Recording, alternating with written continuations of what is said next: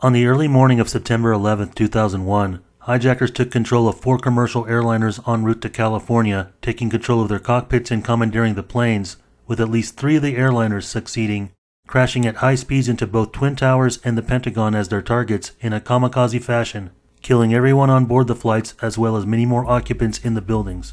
The 4th remaining airliner, United Airlines Flight 93 from Newark International Airport, which was the 3rd targeted flight to depart, lifting off at 8:42 a.m. en route to San Francisco, crashed into a field in Stony Creek Township near Shanksville, Pennsylvania at 10:03 a.m.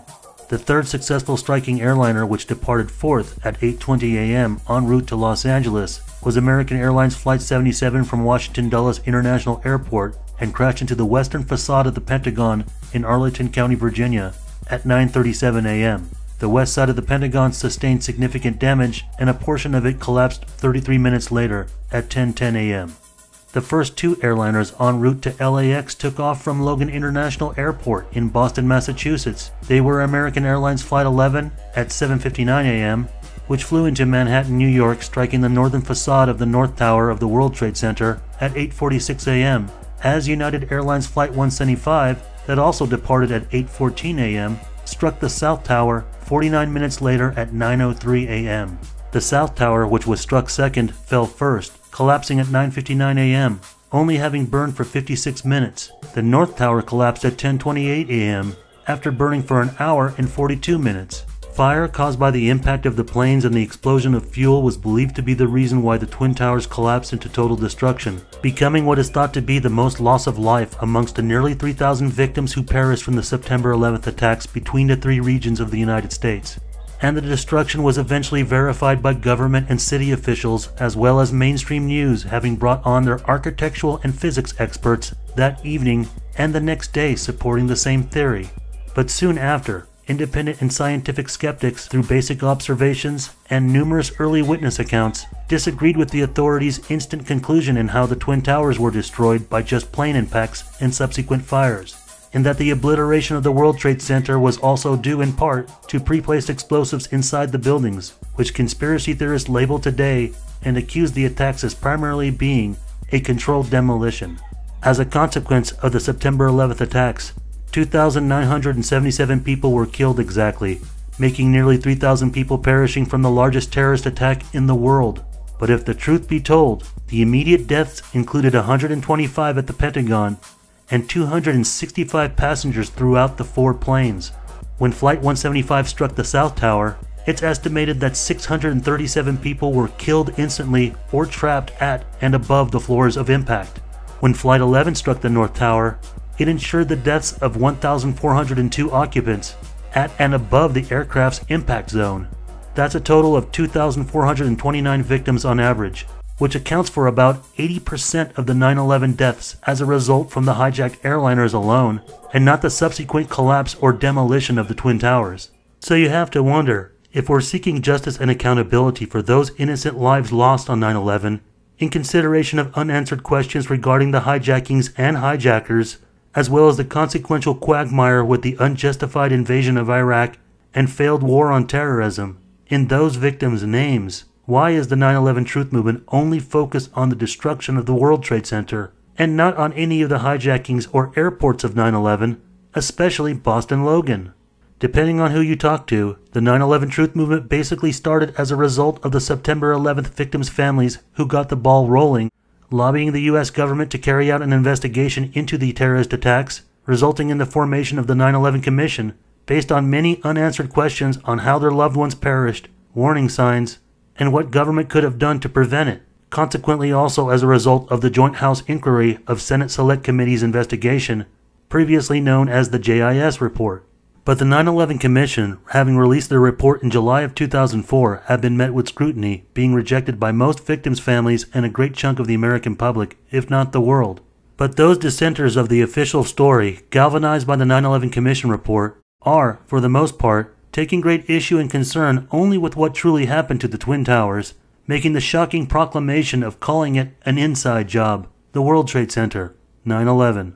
But inside job was not a phrase coined afterward or by the 9/11 Truth Movement regarding the September 11th attacks. Rather, it was invented on the evening of 9/11 by Boston's WBZ-4 with Joe Bergantino, already in prime position for the early stages of the investigation covering Logan Airport.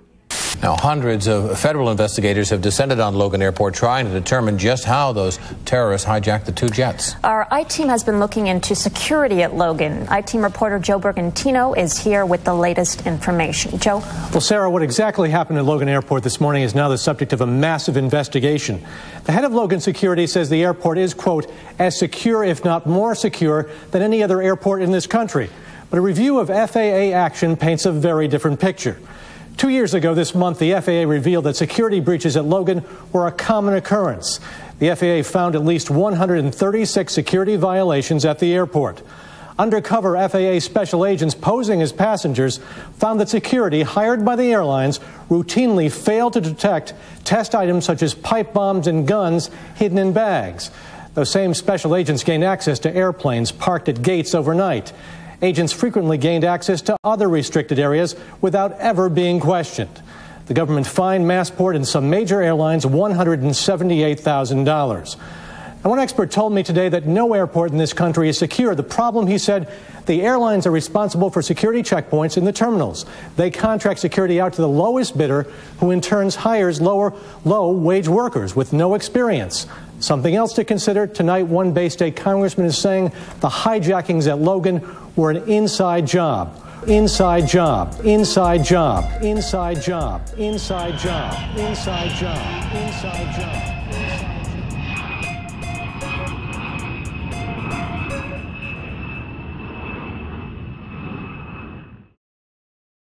WBZ-4 reported in the late evening of September 11th, stating local government sources believed that the attacks launched from Logan Airport was an inside job.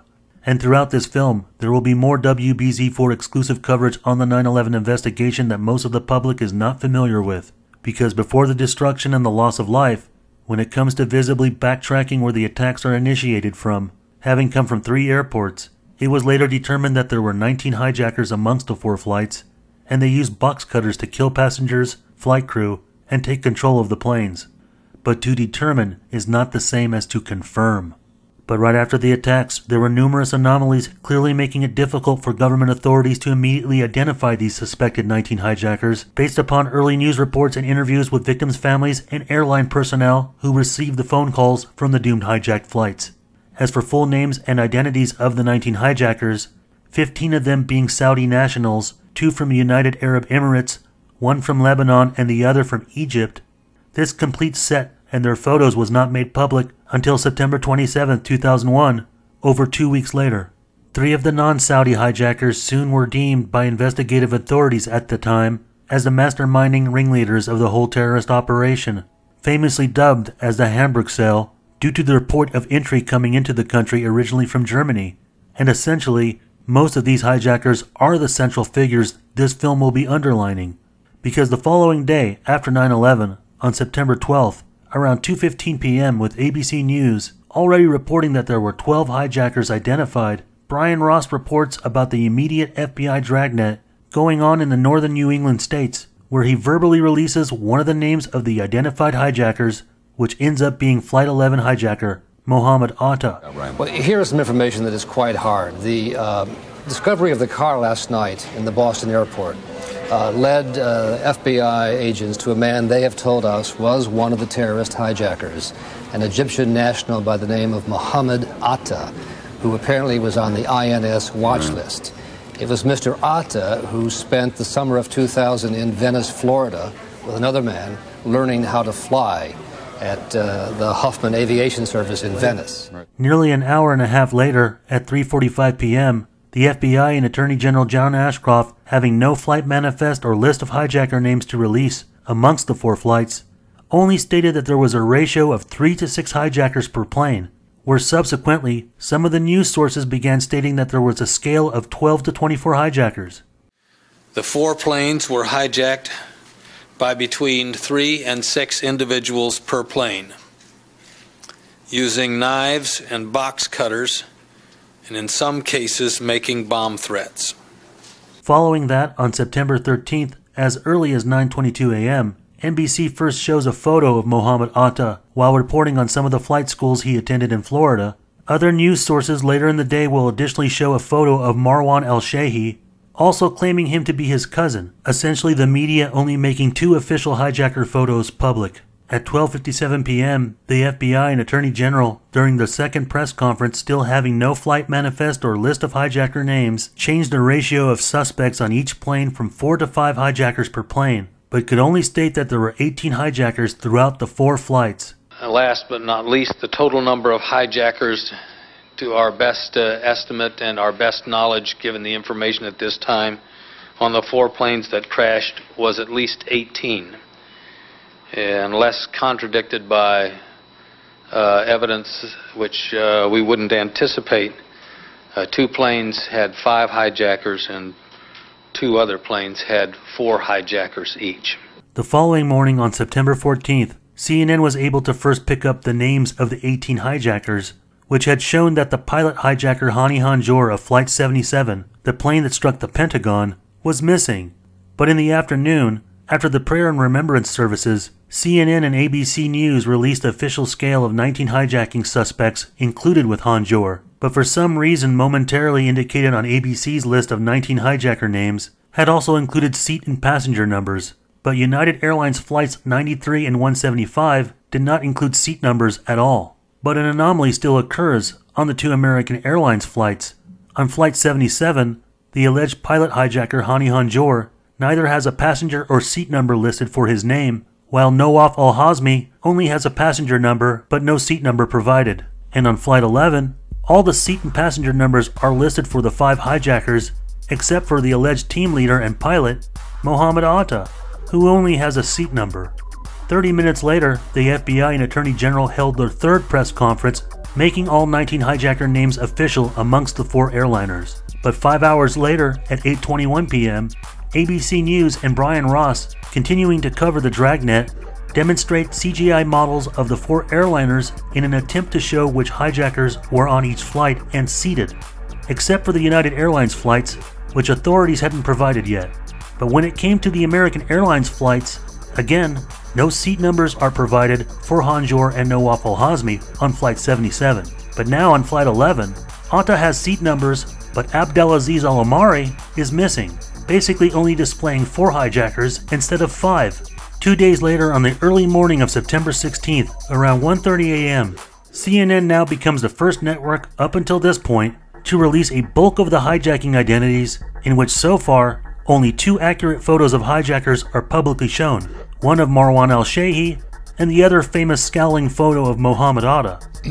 The U.S. Justice Department has also released photographs now. But CNN was only able to provide photos of 8 individuals believed to be suspects from only 3 of the 4 hijacked planes, excluding Flight 77 that hit the Pentagon. However, there becomes a problem with the 8 photos they show. 3 of the photo identities of hijacking suspects are actually Saudi Airlines pilots who were alive in Saudi Arabia, Tunisia, and Morocco, having similar tribal names of the hijackers but claimed to have their IDs stolen. Said al-Ghamdi, the pilot from Tunisia, was alive and his photo was displayed as being thought of as the official Flight 93 hijacker, Said al-Ghamdi from Florida. On the set of Flight 11 identities, on the bottom right corner, the photo for Abdelaziz al-Omari is actually Abdul Rahman al-Omari, who was also found alive in Saudi Arabia and interviewed there 5 days later by CNN on September 21st, after having just relocated there from Vero Beach, Florida, just days before 9/11. And the other thought to be Flight 11 hijacker, on the top right-hand corner, Wael al-Shari, is actually the living Walid Ahmed al-Shari that lived in Morocco, whose photo is instead represented as the official Wael al-Shari, the actual brother of Walid Mohammed al-Shari.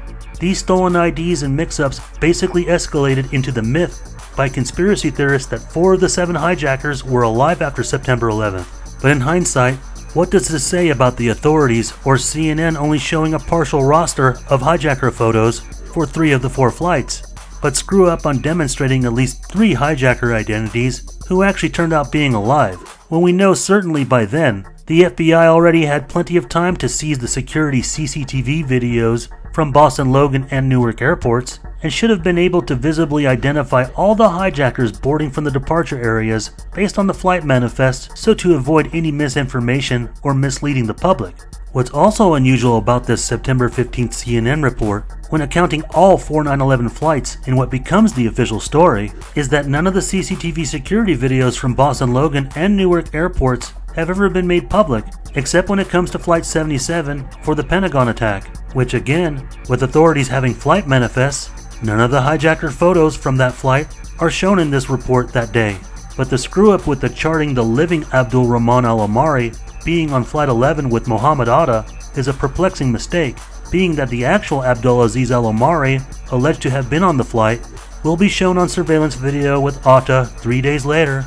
But 2 days before, on September 18th, things became really twisted, as the only possible case for real living hijackers is reported from ABC News by Mohamed Atta's father in Egypt. He was killed, I do not know, but he called me a few days ago after the attack. Do you see me sad? The FBI says unless he pulled a last-minute switch, Atta died as he planned when his plane crashed into the North Tower of the World Trade Center. On September 19th, practically all the news sources released CCTV video at Portland International Jetport in Maine. On September 11th, capturing hijackers Atta and al-Omari about to board their connecting flight to Logan. On September 22nd, 2001, just 5 days before all the hijacker photos were made public, Time magazine's website published an exclusive article titled, "An Inside Job? U.S. officials are compiling what one called growing evidence that other hijackings may have been planned for September 11.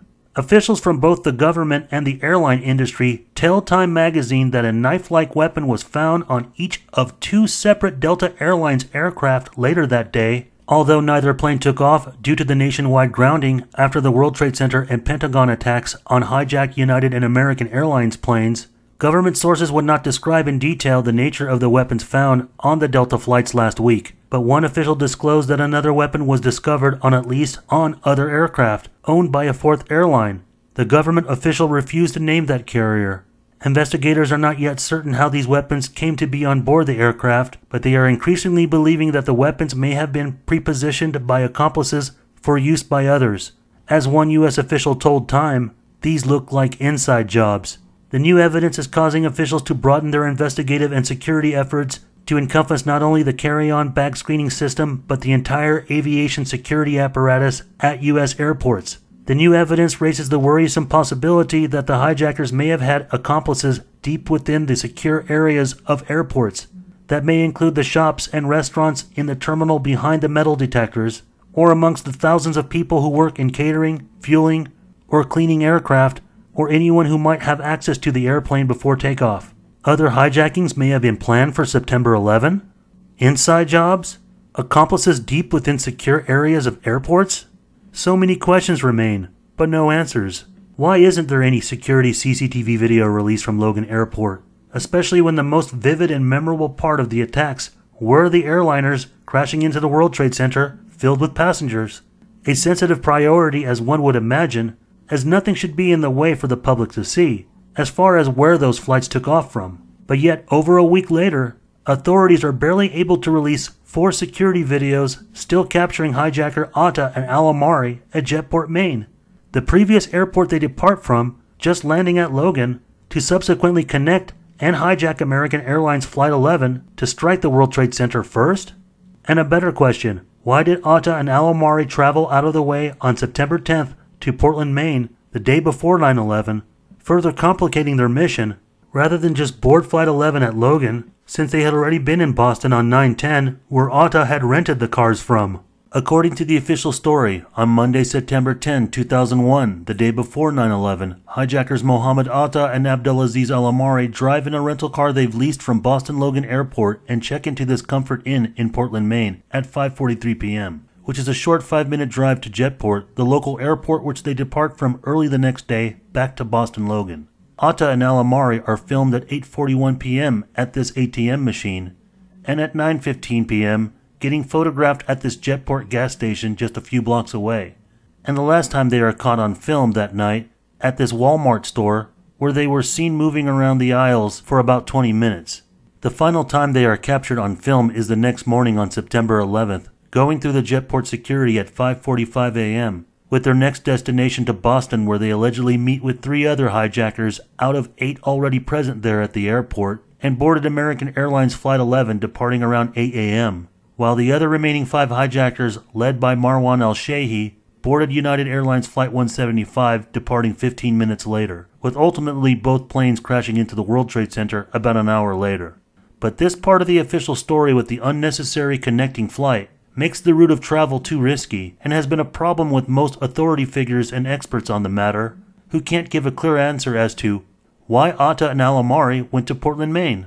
However, in the immediate FBI Dragnet investigation into the 9/11 attacks, while no hijacker names or their flights were listed, as you might already notice with those early reports as aforementioned, like with the Time magazine website article, that there were clues looming in that authorities thought that some of the 9/11 hijackers had unauthorized, unrestricted access to the airports. But this was only significantly noticeable from reports coming out of Boston, which we've come to know long after is a tremendous problem as far as chain of evidence being fully provided, because still after the 9/11 Commission report release in 2004, Logan Airport security CCTV video is still not released 2 years after in the Zacharias Moussaoui trial exhibit evidence, while the Dulles Airport security video for Flight 77 hijackers that struck the Pentagon are available for public access. This film will attempt to bring an answer or some closure as to why the federal government or the national security state till this day hasn't released Logan Airport security CCTV, which remains classified as top secret information. However, before we address that and the unnecessary route of travel to Maine, there are many things that need to be looked at, because on September 13th, some of the mainstream news networks were reporting this. Meanwhile, investigators here seem to have collected all the evidence that they want to from this airport. We've been told that they took some seats from some terminals to test them for DNA. Also, as we told you yesterday, there was a car that was impounded from one of the parking lots here at Logan that was connected with the hijackers. And in that car, we told you, were flight manuals in Arabic. We're also now learning from law enforcement sources that there was a ramp pass in that car, a pass, a little employee badge that allows people into secure areas of Logan Airport. So this is something that raises some questions about security here at Logan. The Boston Globe, in its morning editions, is running a piece that says that 2 of the alleged hijackers who left out of Boston had what is known in the airline business as a ramp pass, or can be known as a tarmac pass, that allows either vehicles or individuals access out to where the planes taxi, take off, arrive, park, catering, cleaning, maintenance, all of that. The other problem is, of course, that we now know that at least at one airport they had ramp access, which is not surprising with a coordinated attack this big, and for as easy it is to get a job at an airport. I mean, many of the jobs are minimum wage, low or no screening. We have had convictions for actually lying about security agencies or companies actually doing the background checks. That has even been the subject of a criminal case in this country. So now we know that the system is compromised from within as well, and this is a total failure of the system, saying, oh, well, okay, some screeners missed it, or some screeners, weren't even required to pick it up. We have something far more serious going on than that when we find out that they have ramp passes and literally could have compromised the entire system. The FBI has, however, confirmed, as we said, that 10 people did board those 2 flights here who were responsible for the hijackings. And we also know that a ramp pass was found in the belongings of one of the hijackers. Now, a ramp pass is an access pass that grants access to restricted areas of the airport. And the Port Authority here, Massport, says that of the 16,000 badges that they have out to their various employees here of the various companies at the airport, 800 badges are missing. So new badges are being issued to every employee of every company working here at Boston Logan. I wanted to mention another interesting development too, Pete, that Chris Hansen mentioned earlier, is that a ramp pass was found inside that car that they searched at Logan Airport, which must lead authorities to believe that somehow this was partly an inside job. We know that some of the people involved in the attacks on Tuesday had ramp passes, fake IDs, and perhaps fake uniforms as well. Aside what suspicious items were first reported to have been found in the white rental car left in the parking lot, as well as combined with what was discovered in the suitcase left at Logan, copies of the Quran, flight training manuals, and letters and instructions written in Arabic, flight uniforms and Logan ramp passes were also discovered, in which will be determined as having belonged to Mohamed Atta. But these revelations, which are later to be buried, would be sufficient evidence and an early indicator that some of the hijackers had the ability of gaining unrestricted access inside Logan Airport. Details about ramp passes and other later reports of having flight uniforms seem to disappear, as they are not part of the official story or contained within the Zacharias Moussaoui trial evidence exhibits. And if we're dealing with hijacking suspects who simply boarded flights just as traveling passengers, they would have been simply identifiable by each of their transactions, purchasing tickets, and being on the flight manifest. But also, as Fox News' Bill Rapley detailed, that investigators took seats from the terminals to collect DNA evidence. And this was also done by investigators for the rental cars left, looking meticulously for any items the hijackers may have left over, as DNA samples were collected under normal protocol.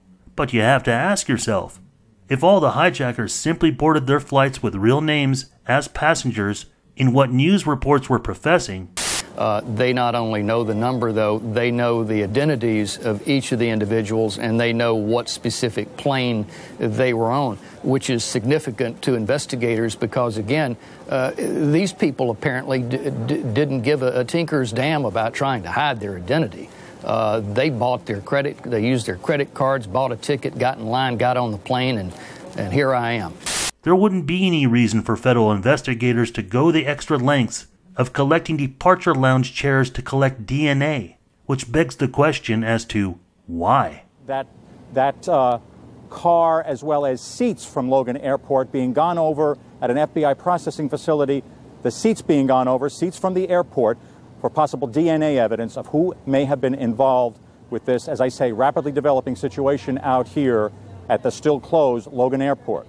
But aside for additional items found in the rental car being omitted, Atta's credit card transactions on it later is presumed to have been used by Marwan al-Shehi being left at Boston, in which the white Mitsubishi rental car quickly discovered by authorities on the day of 9/11 was due to an early tip from a traveler who saw Middle Eastern men get into an altercation near the rental car, which was reported continuously by NBC News the following day and afterward.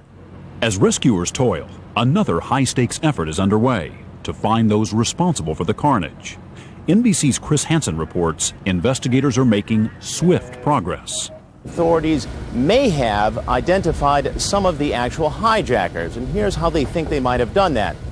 Yesterday, they got a phone call from a passenger who had left Logan and arrived at his destination. Of course, he saw on the television monitors what had happened at the World Trade Center. He called investigators to say that he had had an altercation with two men he described as being Arabic in the central parking garage near the American Airlines terminal here at Boston Logan. He described the car that they were near, which was turned out to be a rental car, a Mitsubishi sedan. Investigators arrived at the sedan, took a quick look, and they found inside that there were flight training manuals in Arabic. They were able to connect that sedan to two men who are now identified as brothers, both of whom have passports from the United Arab Emirates, one of whom is a trained pilot. The quick discovery of the vehicle first subsequently put the 9/11 dragnet on the trail, with Boston police raiding downtown hotels the next day on September 12th, primarily at Westin Hotel. In the afternoon, it was reported that 3 people were detained, 2 of them being females with reportedly suspicious items such as hair dye, which was thought some of the other hijacking suspects used before the attacks, but that the rooms they rented at the Westin were linked to the same credit card used to rent the white car at Logan. This was the FBI terrorist task force made up of FBI agents, Massachusetts State police officers, working the Logan Airport leads from this terrorist case. A paper trail led them from the Logan Airport to the Westin Hotel, where they believe one individual had rented 2 rooms. They were very interested in looking at those rooms to discern if they could get evidence there. That would be rooms 1403 and 1404, both on the 14th floor. The FBI agents and Massachusetts State Police arrived. They got hotel security to get the keys for both rooms. As they made their approach on the 14th floor to the 2 rooms, suddenly 3 individuals came out of one of the rooms. The agents backed off, let the people go by them, and at the elevators they took them down. At that point, they say... you don't mean took them down the elevator, by the way. No, I mean took them down as in felony arrest style. Right. Put them down on the ground, placed them in custody, 2 females, 1 male, and they began screaming in Arabic, according to people on the scene. Plus, the bomb squad was also called out. Reports indicated that the 3 suspects were not arrested, but no clarity was brought if they were still detained on INS charges or other circumstances. Early reports from ABC on the scene indicated that one of them may have been injured. Well, Peter, I am outside of the Westin Copley Plaza, a 35-story hotel and shopping complex which has been evacuated, and the crowd which is gathered outside is being pushed back further and further from that hotel. The bomb squad, or a bomb squad vehicle, is in front along with 2 ambulances. And the police here are not saying anything, but in talking to a number of people in the crowd, they say they saw what appeared to be an individual being hustled by a large number of heavily armed police officers into a vehicle and driven away. Several other people said they have seen a civilian taken away on a stretcher about 45 minutes ago. One person I spoke to, with the caveat, of course, that this person is not among the authorities, says he heard 2 police officers speaking among each other, saying that they had taken into custody 1 suspect, and that, in the words of this person, the other one was dead or wounded. And he added that one of them had driven a cab for 15 years. According to the Boston Globe, September 13th, an employee at the budget car and truck rental office inside the Westin said several Arab guests at the hotel who attempted to rent a car yesterday morning were considered suspicious, prompting the call to police. However, reports the next day said they were let go, and the FBI would not comment. But Boston's WBZ4 Beth Germano extensively covering what was going on at Logan, she also reported this detail about the suspects detained from Westin Hotel. And when heavily armed agents entered the Westin Hotel yesterday, it was because of a trail of credit card receipts that may again be linked to hijackers. When the FBI and Massachusetts State Police surrounded a Chestnut Hill motel yesterday, they were looking for more evidence that terrorists may have stayed here. At least 3 people were detained in Boston and later released, though the Attorney General says there's no way of knowing yet how many associates remain at large. WBZ News has now learned that the 3 individuals questioned by police in Boston yesterday and released were taken into custody because they had the same last name as Mohamed Atta, the man who has reportedly emerged as a prime suspect. Police had also searched this Chestnut Hill hotel outside of Boston, which became an official place where brother hijackers Waleed and Wael al-Shari of Flight 11 stayed at. Early reports indicated that police and FBI confiscated an additional vehicle there, even though the 9/11 Commission report says the brothers had rented a Ford Focus that was also left at Logan Airport parking lot, and no images of it have ever been made public. And in the interest of this film not to focus so much on the official flights, whether it be aeronautics, piloting, or addressing the complete hijacking scenarios, there are still a lot of issues that need to be explained as far as problems regarding hijacking roster, and the phone calls from the flights indicating weapons used that is contrary to the official version, as well as not a complete chain of evidence with no CCTV video released from Logan, all of which we'll address further ahead. But as more widely known as where 2 hijackers stayed on 9/10, the day before 9/11, which was out of state, aside for a couple alternate lodging choices in the Boston area before September 10th, the remaining 8 hijackers are supposed to have stayed at the Milner Hotel in Beacon Hill, the Days Inn Hotel in Brighton, as well as Park Inn Hotel in Chestnut Hill. All Boston area hotels where presumably the hijackers either took rental cars or taxis to Logan Airport the next day. But the problem here is that none of the official 9/11 hijacking conspirators are said to have stayed at Westin Hotel. The official story says that Marwan al-Shehhi and 3 other hijackers shared a room at the Milner Hotel, with the other 4 staying at Days Inn and Park Inn hotels. But from the news reports I've sifted through viewing the FBI dragnet extensively after 9/11, I've seen no coverage so far reporting investigators on scene at Milner Hotel nor Days Inn, at least not from the limitations of live news collections from YouTube and especially archive.org's Understanding 9/11, a television news archive, which extensively covers all the main news networks that day and following week of 9/11, included with local news channel Boston WBZ4. Brother hijackers Ahmed and Hamza al-Ghamdi of Flight 175 stayed at this Days Inn, but al-Shehhi is said to have stayed with 3 hijackers between both flights, Flight 175's Fayez Banihammad, Mohamed al-Shari, who are said to have accompanied him as part of his team, plus Flight 11 hijacker Satam al-Sakami, which is an interesting arrangement being that a few days after the attacks, it is reported that Satam al-Sakami's passport was famously found at Ground Zero in what is often described as pristine condition. It's also interesting that ringleader Atta's right-hand man is often said to be fellow Hamburg cell member al-Shayhi, when it also seems that Atta falls into the same category of leftover evidence as al-Sakami, because it was reported in October of 2001 in Florida and other newspapers in that the FBI confirmed a Conch Republic passport was issued to Mohamed Atta there. And according to the book The Star and the Sword by Wayne Madsen, this alleged passport was found in Ground Zero, making it the second hijacker passport allegedly discovered there. The Conch Republic is a micronation declared as a tongue-in-cheek secession of the city of Key West, Florida from the U.S. in 1982. However, till this day, Atta's novelty passport from there never surfaced in any of the 9/11 investigation evidentiary exhibits. But what is also unusual and makes it more suspicious with the circumstances of al-Shayhi staying at Milner Hotel is with something I briefly pointed out in previous film work, utilizing the mini-documentary Unsafe at Any Altitude, in that al-Shayhi and his fellow Flight 175 team member from the United Arab Emirates, Fayez Banihammad, were seen in Virginia at Dulles Airport on September 10th, the day before 9/11, along with 3 other Middle Eastern men, one of them being hijacker Nawaf al-Hazmi of Flight 77 that struck the Pentagon, and some of them were also dressed in United Airlines ground worker uniforms, all seen by Argenbright security employee Eric Gill, who also had a rude encounter with them as they were having troubles accessing an exit point into a restricted area open to the concourse where the airliners are parked, which as an exit point could mean that the 5 men just arrived from another flight. And according to the 9/11 Commission report, upon Marwan's second entry into the United States in early 2001, he spent a greater part in the beginning that year residing in Virginia.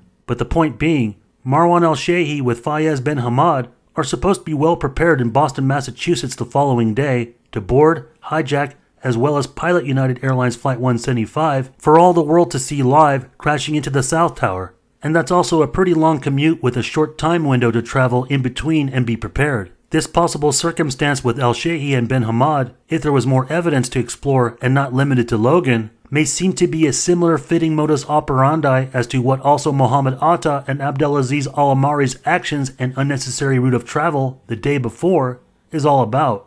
But unlike Atta and al-Omari, this situation with al-Shayhi and Banihammad is not part of the official story, where Atta and al-Omari in Maine are. However, the official story also says that both Atta and al-Shayhi flew into Boston from Florida on September 9th and on September 10th. Atta pays for 2 rental cars there, for which this claim we will further test. One of the rental cars being the blue 2001 Nissan Altima, which will eventually be left at Jetport, Maine.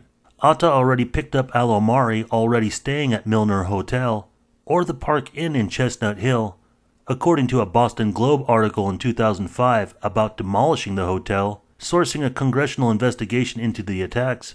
And additionally, contrary in the same Boston Globe article, it also states that Flight 11's al-Sakami was staying with the al-Shari brothers in room 432 at Park Inn.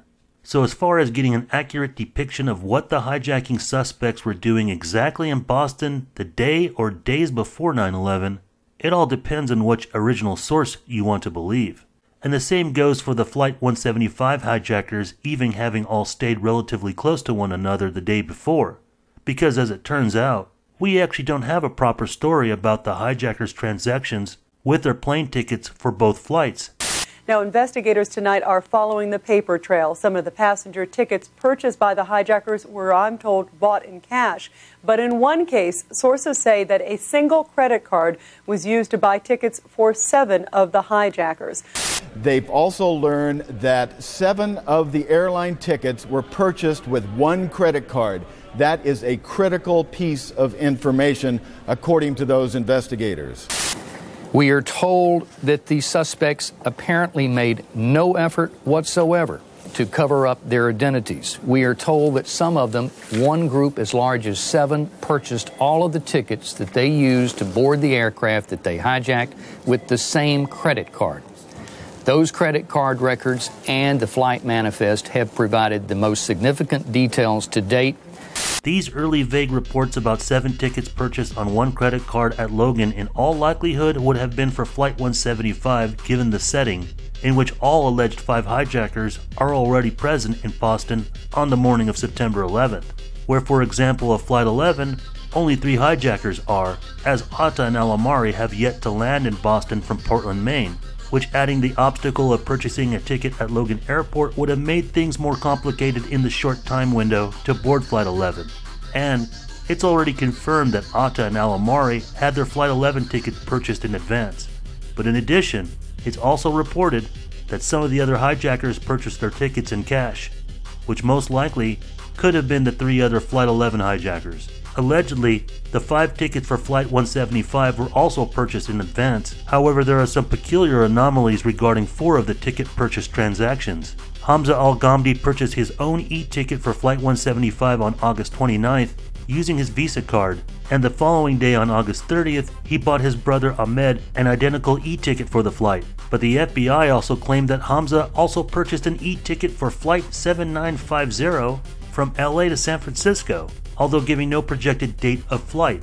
Fayez Banihammad purchased both his and Mohan al-Shari's first-class tickets for Flight 175 online on August 27 or 29, charging an outrageous $4,464.50 to a credit card belonging to Mustafa al-Hazawi, who's now in Guantanamo Bay. According to FBI Director Robert Mueller in 2002 for his statement for the record to Joint Intelligence Committee Inquiry, JIS, on the 28th of August, Marwan al-Shehi went to Miami International Airport accompanied by an unknown man and purchased his September 11th ticket for Flight 175.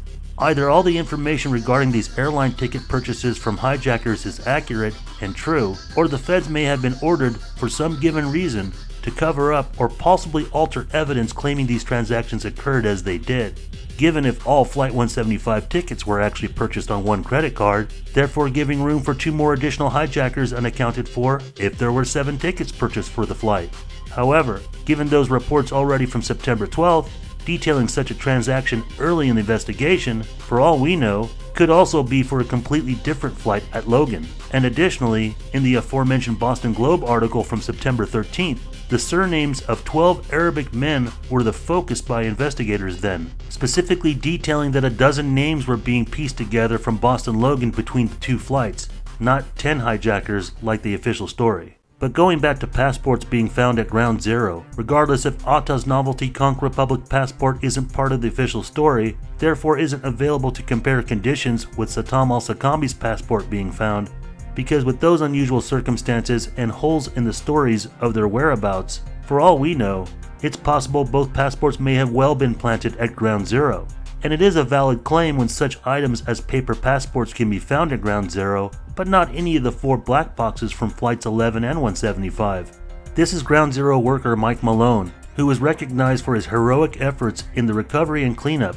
He appeared on the 9/11 episode for Conspiracy Theory with Jesse Ventura in 2009, and confessed that he saw one of the black boxes get recovered within the first 3 weeks of Ground Zero cleanup, and that later, it was confirmed to him by other fellow co-workers that 2 more boxes were found, making it a total of 3 being found by Malone and associates. Quite a revelation, because you then have to wonder why the FBI would cover up or withhold such physical evidence.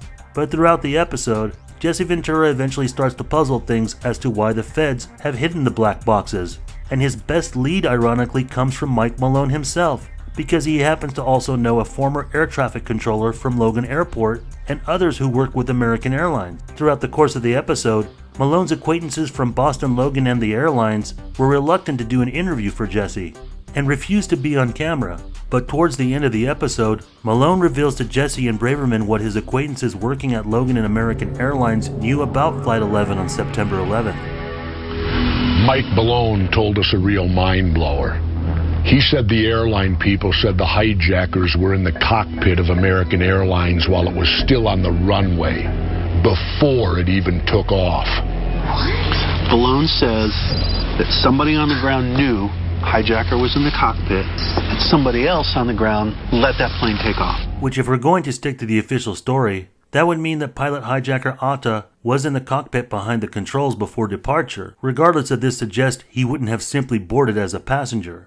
because the claim that the hijackers were in the cockpit during Flight 11's and even possibly Flight 175's departures can be backed up by the tracking of the flight's original path, which was already pointed out specifically on the day of 9/11, which neither of the two Logan flights were going the correct route right after takeoff, as this news piece that day even pointed out on the evening of 9/11 on local New York Fox Channel 5. And what I did was I went down to my office and I picked up one of these flight charts that all pilots use. This is a high-altitude flight chart, and I looked up the route of flight that these planes out of Boston would be flying to Los Angeles, and it's actually further off course than we were originally speaking, because the route of flight should have taken both of those aircraft out of Boston up over southern New Hampshire, up over southern Vermont, then over Syracuse, New York, Buffalo, and then out over Michigan before turning a little more southwestward to go to Los Angeles. So, which leads speculation to a couple of things. One, you could say then that this hijacking occurred probably right after takeoff, because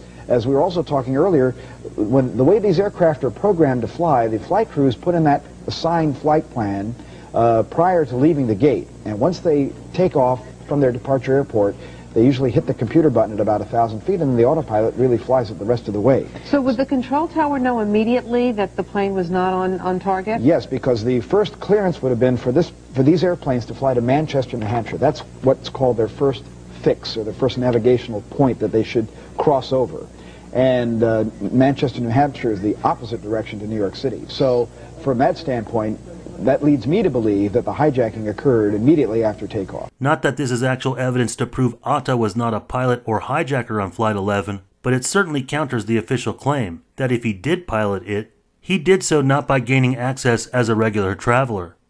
There is a theory being debated right now based on what Attorney General John Ashcroft said yesterday, that each one of these planes had anywhere from 3 to 6 people on board involved with a hijacking. There is a theory that it's possible that a number of these men didn't even know each other, and that they waited on board before they were given some sort of signal to commandeer the jet. Can you provide any more information on that this morning? Yes, I can. I've spoken to law enforcement investigators, some of the investigators, and they say they are looking increasingly at the likelihood that the two pilots would have known each other. But then when they got aboard these planes, that then there was another group of about 3 individuals who they did not know, who came from other cells, they are calling them.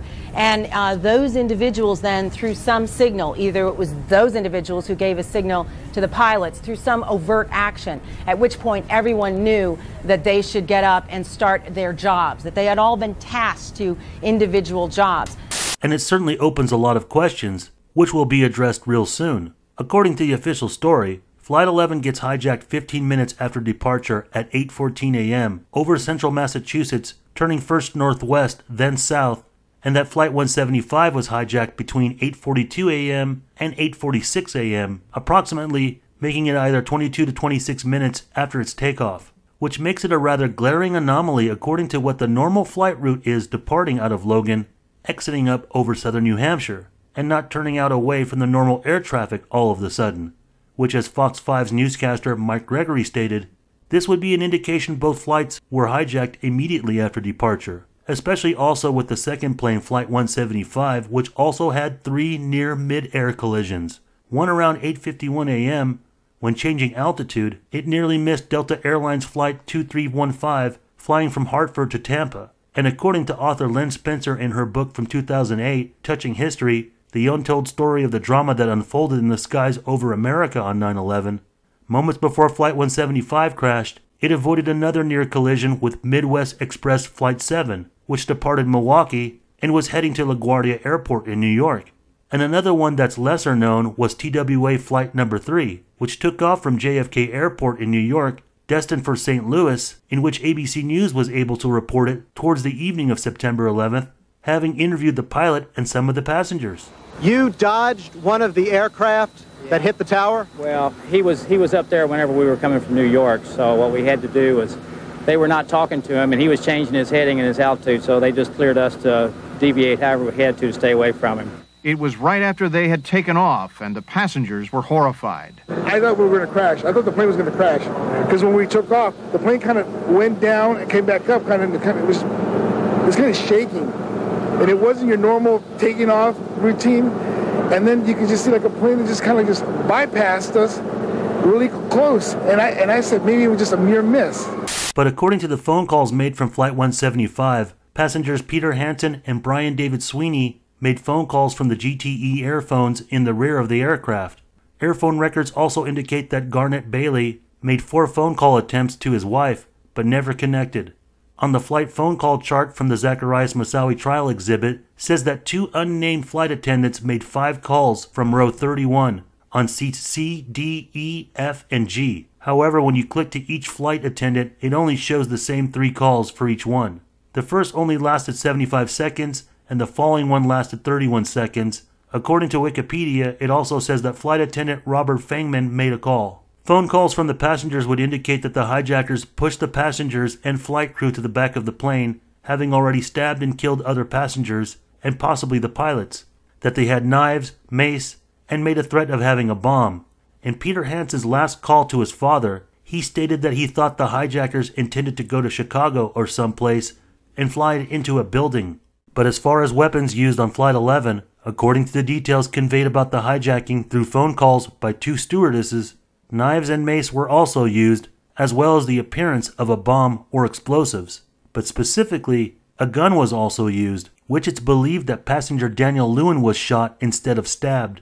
As reported in the Village Voice in 2005, the FAA issued an executive summary of what went on board Flight 11. The report read, "The American Airlines FAA Principal Security Inspector, PSI, was notified by Susan Clark of American Airlines Corporate Headquarters that an onboard flight attendant contacted American Airlines Operations Center and informed them that a passenger in Seat 10B had shot and killed a passenger in Seat 9B at 9:20 a.m. The passenger killed was Daniel Lewin, shot by passenger Satam al-Sakambi. 1 bullet was reported to have been fired." The 9/11 commissioners, on Staff Statement Number 4, the 4 flights, admitted that from the crash sites of all 4 official planes in the attacks of September 11th, that regardless of the anomalies outside the proposed theory of box cutters, conveyed by flight attendants and passengers, such as with mace, knife, and bombs, that there's no way of proving either case being used, but that it seems unlikely that one of the teams would depart from the tactical discipline of the plotters' mutual strategy. But mainly for firearms used on Flight 11, it states, "Finally, though it appears erroneous at this point in the investigation, staff continues to develop information on how the gun story may have come to be reported. Again, we stress our investigative work, including on the issues we have discussed today, is by no means complete. Our investigation continues." Only 2 people are recognized as having made calls, which were both flight attendants Betty Ong and Madeline Amy Sweeney. On the Moussaoui exhibit flight phone call chart, 4 other calls are made by unknown passengers that provide no phone or seat numbers or how long the calls were made. Sweeney made 5 calls and Ong made 1 call that was recorded and 27 minutes long, with long gaps of silence due to Ong breaking concentration with what was unraveling on board. Portions of Ong's call were frequently demonstrated on the news later, which indicates that the phone was connected all the way to the point of impact into the North Tower of the World Trade Center. During her call, which also connected to American Airlines Operations Center, Ong provided information about lack of communication with the cockpit, lack of access to the cockpit, and passenger injuries. Okay, my name is Betty Ong. I'm number 3 on Flight 11. Okay. And the cockpit is not answering their phone. And there's somebody staffed in business class, and we can't breathe in business class. Somebody's got mace or something. Can you describe the person that you said someone is what in business class? I'm sitting in the back. Somebody's coming back from business. If you can hold on for 1 second, they're coming back. They want to know who's staffed who, you know? I don't know, but here they got staffed. Okay, our number 1 got stabbed. Our purser is stabbed. Nobody knows who stabbed who, and we can't even get up to business class right now because nobody can breathe. Our number 1 is stabbed right now. Okay. And our number 5, our first class passengers, our first class galley flight attendant, and our purser has been stabbed. And we can't get to the cockpit. The door won't open.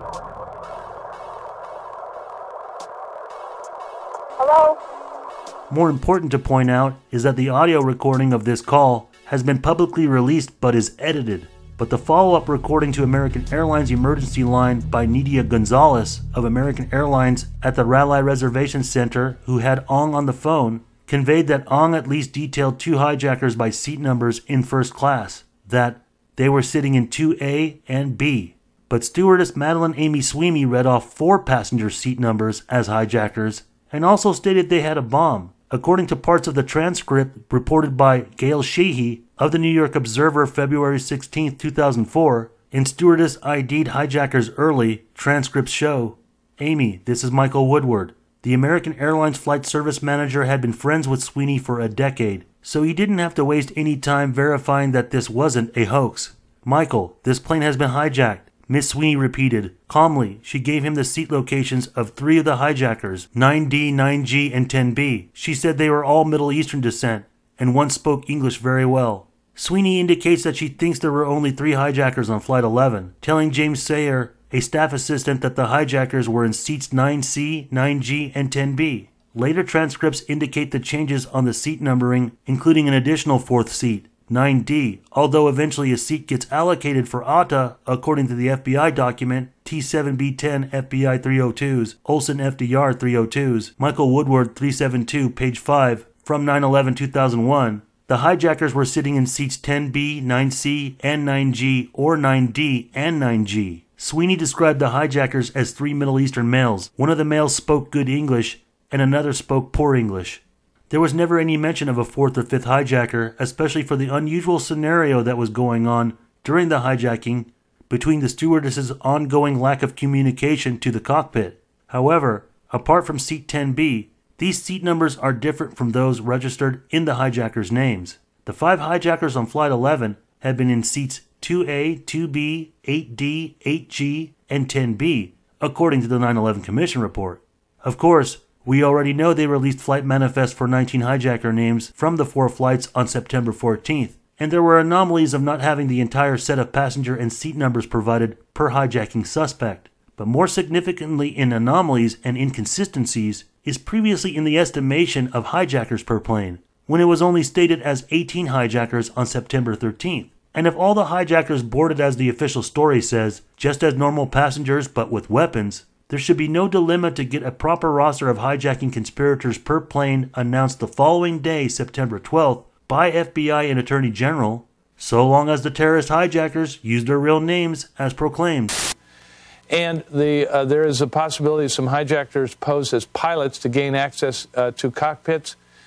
And when considering the false identities that authorities allowed the news media to start showing by September 15th and were detracting days after, is a likely indication authorities covered up how some of the hijacking suspects gained unrestricted access from both flights at Logan, even disguised as airline employees. Because logically, the FBI would have had Logan Security CCTV video recordings in possession that would have included angles filming boarding gates of Flights 11 and 175, simply capturing all 10 hijackers boarding as passengers.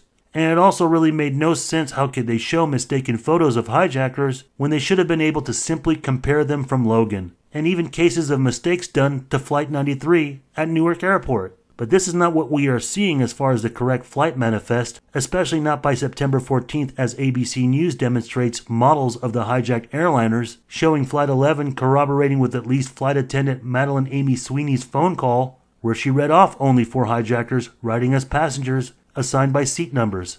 But long since 9/11, they eventually released the entire passenger manifest, in which, with the aforementioned misreportings and anomalies, are definitely a reason to be skeptical over whether the list is authentic or outright altered, for whatever reason one might imagine, that even authorities might have not been able to reveal or properly detect all hijacking conspirators boarding each flight.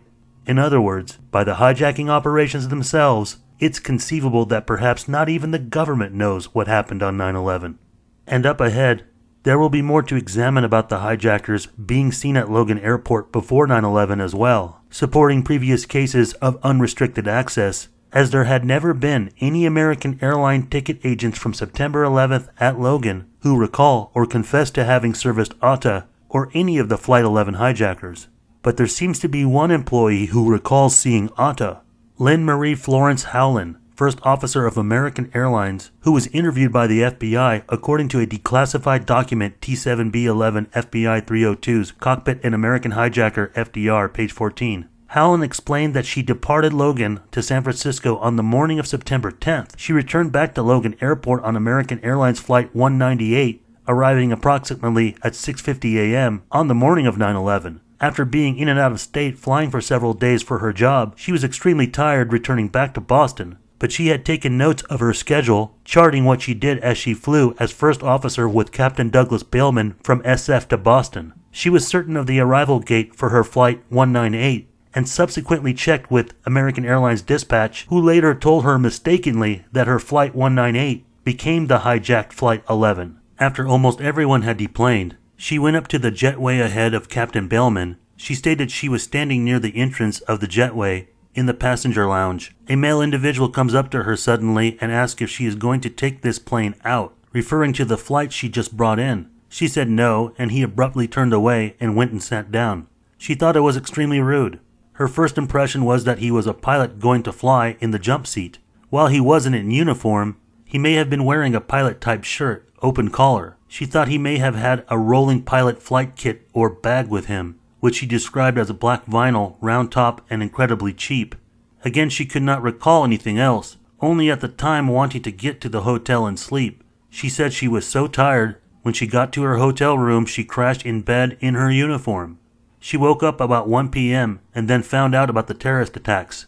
She said for the longest time she wasn't even sure that she was dreaming it at all. Until she saw photographs of the hijackers in the news, she was instantly sure that the individual she saw that morning was the suspected hijacker, Mohamed Atta. She added that when she first saw the pictures of the hijackers in the news media, it was like an electric shock when she saw the picture of Atta. Besides Lynn Howland and actually not being on the day of 9/11, but actually a familiar turf, according to another similar document, T7B11 FBI 302's Ground Security Coordinator FDR, FBI 302, entire contents 424, page 10. There's the case of Diane Graney, second witness with recollections of Atta, who worked at Portland Jetport and on 9/11, where she didn't see any of the hijackers that morning, but recognized Atta's face from the press photo that was published in the aftermath. She is positive that Atta, dressed in an American Airlines uniform and able to identify himself as an American Airlines pilot, tried prior to 9/11 to achieve a jump seat on a U.S. Airways flight. She saw Atta's picture on the news. She believed she had seen him before. She thought he may have tried to jump seat once with U.S. Air, and he was in uniform using an American Airlines pilot identification. She believed that this happened within the last 6 months. She advised she searched the U.S. Air jump seat paperwork to see who had gone through for June 2001, July 2001, and August 2001, but was unable to find Atta's name. She advised the jump seat forms are only kept for 90 days. Of course, Atta and his confidant Abdulaziz al-Omari would be returning to Jetport there on the early morning of 9/11, departing for Boston to catch Flight 11. And there are lots of witness accounts throughout Portland and the state of Maine having seen Atta vividly, which we are about to address ahead. But compare this to the particulars provided by Lynn Howard. According to her, Atta was wearing a white pilot type or Oxford shirt, no tie, and blue pilot type slacks, and carried a really cheap pilot bag. Furthermore, Atta approached her and asked if she was going to fly American 11. Apparently, he wanted a jump seat on the flight. But it gets even better. On September 10th, 2016, Forbes put out an article, Delta Captain Recalls Flying with Terror Mastermind Just Before 9/11, about former Delta Airlines Captain Pat Gilmore, who recalls Atta in the jump seat not long before 9/11. It says, Mohamed Atta wore an American Airlines pilot uniform as he rode in the cockpit with Baltimore to Atlanta. It was about 7 weeks before September 11 terror attacks, and, according to the captain of the Delta Airlines Flight 2210, the 9/11 ringleader cast a pall over the flight deck. He gave me a stare in the cockpit at cruise altitude that was bone-chilling, said Pat Gilmore. The stare went right through me. It was the same stare that I saw in law enforcement photos. Gilmore, the captain of that Boeing 757 flight on July 26, 2001, never has told his story publicly. His memory conflicts with an FBI timeline of the 9/11 assault. but Gilmore insists on his narrative and describes it in great detail. He is just one of several witnesses who say they saw the mastermind of the attacks on New York and Washington while the clock ticked toward the largest terrorist attack in U.S. history. Atta, an Egyptian national, and the apparent leader of 19 hijackers who commandeered the 4-passenger jets, showed Gilmore seemingly legitimate American Airlines identification, Gilmore says. Gilmore says that Atta showed him a standard pilot's Federal Aviation Administration Class 1 medical certificate and a jump seat request form that pilots typically present when riding as cockpit passengers on their own or competing airlines. These documents bore the name Atta and his picture was on the company ID, Gilmore told the American Media Institute. Gilmore, now retired, insisted that Atta was on Flight 2210, though an FBI timeline has Atta flying from Fort Lauderdale to Newark during that interval. The Bureau's document contains various discrepancies, and Gilmore cannot forget the face of the operation's primary attacker. Now, as you might imagine, given with the previous anomalies communicating with Flight 11, and American Airlines First Officer Lynn Marie Florence Howland returning at Logan already mentioned that these jump seat riding revelations would certainly mean that the authorities have completely covered up and lied about the fact of how Flight 11 was taken over, and that Mohamed Atta did not board as a normal passenger, therefore having unrestricted access of Logan. One can only imagine what Atta could have used to subdue the American Airlines pilots John Oganowski and Thomas McGinnis. But even though this may seem to be good enough identifiable evidence proving Atta hijacked Flight 11 from Logan, you might want to consider what Forbes details about Gilmore's account contradicting the FBI timeline with Atta flying from Florida to New Jersey during that time interval, and especially also consider what Atta's father in Egypt said on September 18th, and ask the question, just exactly which Atta hijacked Flight 11? But there seems to be an interesting activity of Atta a year prior through Germany and Europe, as the alleged Prague connection between Iraq and al-Qaeda came through an alleged meeting between Mohamed Atta at the Iraqi consulate in April of 2001. Until late 2004, many believed Atta traveled to Prague for one day on May 30th, 2000. Nobody claimed he met Ahmed Samir al-Ani, the counsel of the Iraqi embassy in Prague, at a cafe there at that time, except for conservative columnist Andrew C. McCarthy, who wrote in the National Review that his trip was considered suspicious. Atta was apparently detained because he did not have a travel visa, but was not picked up on airport surveillance. However, the Chicago Tribune reported in August 2004 that it was a different Atta who traveled to Prague in May 2000, a Pakistani businessman also named Mohamed Atta, who spells his name differently from the official hijacker, and was turned away because he lacked a visa. The hijacker Mohamed Atta, whose travel papers were in order, went to the Prague airport a couple of days later on his way to Newark, creating confusion some more. Brian Whitmore, Boston Globe correspondent, stated at the end of his article September 19, 2004, a 9/11 legacy, confusion over a name checks find error in tracking Atta. On June 2nd, the hijacker Mohamed Atta, who had a visa, arrived in Prague by bus from Cologne, Germany, and flew to Newark the next day. Video surveillance cameras at a Prague bus terminal showed him playing slot machines at the station's Happy Days casino before disappearing. The confusion over the two different Attas had serious consequences, according to Czech reporter Brian Canetti, as it laid the groundwork for suspicious claims by Czech authorities of a secret meeting in Prague between Atta, the hijacker, and an Iraqi intelligence agent. The Chicago Tribune on August 29, 2004, reported that a man from Pakistan named Mohamed Atta, spelling his name with two M's rather than one, flew to the Czech Republic in 2000, confusing the intelligence agency, who thought it was the same Mohamed Atta, according to Jiri Ruzek, the former head of the BIS, in the Czech newspaper Mlada Fronta Dnes, September 3, 2004. This information was verified, and it was confirmed that it was the case of the same name. That is all that I recall of it. Opposition leaders in the Czech Republic have publicly called this a failure on the part of Czech intelligence.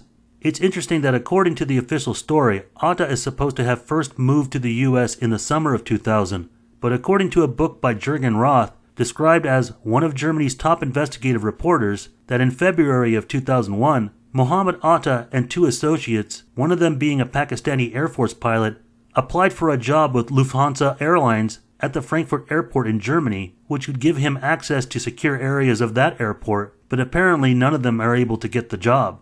How is Atta supposed to be the ringleader, operating, or mastermind of the 9/11 conspiracy in the U.S. when he's applying for a job in Germany, which will require residing there? But there is another possibility that there may have been two different Mohamed Attas within the United States and during the time of the attacks, and there are anomalies to support it, other than with the potential of the unusual route of travel through Maine. CNN reported May 22, 2002, that sources claimed that Atta and al-Omari may have been in New York City on September 10th to make a final visit to the World Trade Center to program the tower's location into a global positioning system. The article also indicates that there were 27 credit cards traced to the 19 hijackers, and that at least 4 GPS devices may have been pre-purchased for each targeted hijacked flight. But a much more conclusive example of another Atta being at a different place comes from early reports covering the trails of the Dragnet investigation in the state of Maryland. And ABC 7 News has learned that residents of the nearby Valencia Motel late yesterday identified in an FBI photo lineup this man, Mohamed Atta, the suspected terrorist leader. They say he was one of 5 suspicious men staying in this room until last Monday morning. Every night they be coming out, they sketch, have a long sheet of paper, making sketches. It looked like they were planning. Yeah, planning, right. If the idea of Mohamed Atta is accurate and he was here, the significance to the investigation would be enormous. Because taken with the hotel records, it would mean that the hijackers of 3 of the flights were in this one town. In Laurel, Brad Bell, ABC 7 News.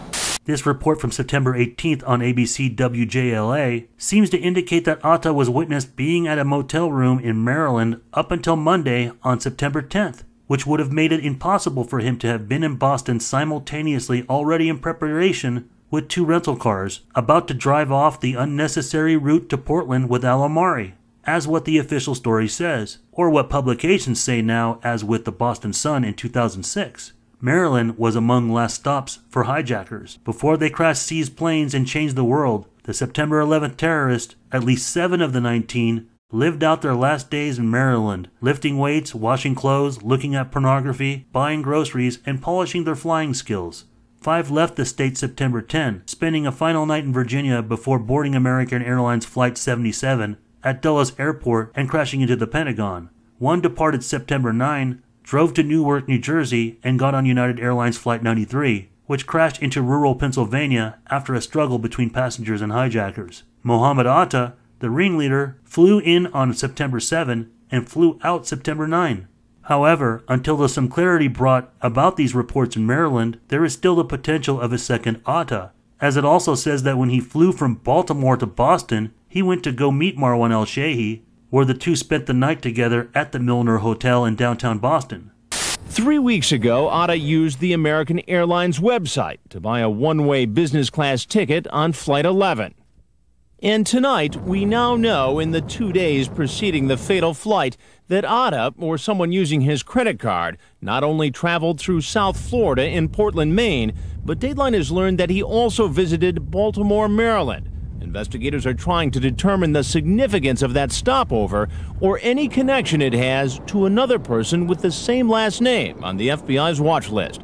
But that official Boston rendezvous scenario with Atta and al-Shehhi on September 9th is already a time window being challenged starting from Florida, as it's widely known that the staff from Shuckham's Oyster Pub and Seafood Grill in Hollywood, Florida, claimed they recognized Marwan and Atta drawing attention to themselves, having been in the restaurant on Saturday, September 8th, 2001, the day before Marwan is supposed to fly to Boston.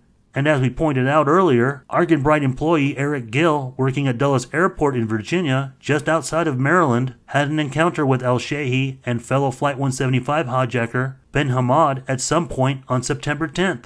But regarding Atta, there's still many unanswered questions about September 10th, which is what we're about to try to find answers for, where authorities haven't provided anything reasonable or are ever really forthcoming as far as what Atta and al-Omari really traveled to Maine for, other than presumably to lessen their exposure through airport security at Logan, which makes no sense either. And then on the day after 9/11, there is also the question regarding additional and unaccounted for conspirators staying at Boston area hotels who were at least detained, particularly at Westin Copley. But going back to ABC News with Brian Ross also reporting on September 12th, he reported this.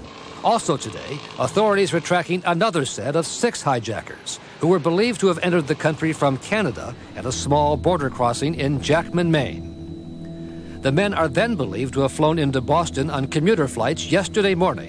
Sources telling CNN that two of the hijackers apparently crossed from Nova Scotia, Canada by ferry to the port of Bar Harbor in the state of Maine. Well, authorities telling the CBC today that they're working in Jackman, Maine, which is a small border crossing between Nova Scotia and Maine, and also at the Yarmouth area, and they've requested the manifests of the ferry that runs from Yarmouth to Portland, Maine. Peter, there are few comments, no details.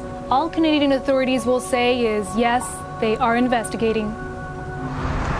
In Halifax, a car meticulously stripped and dusted.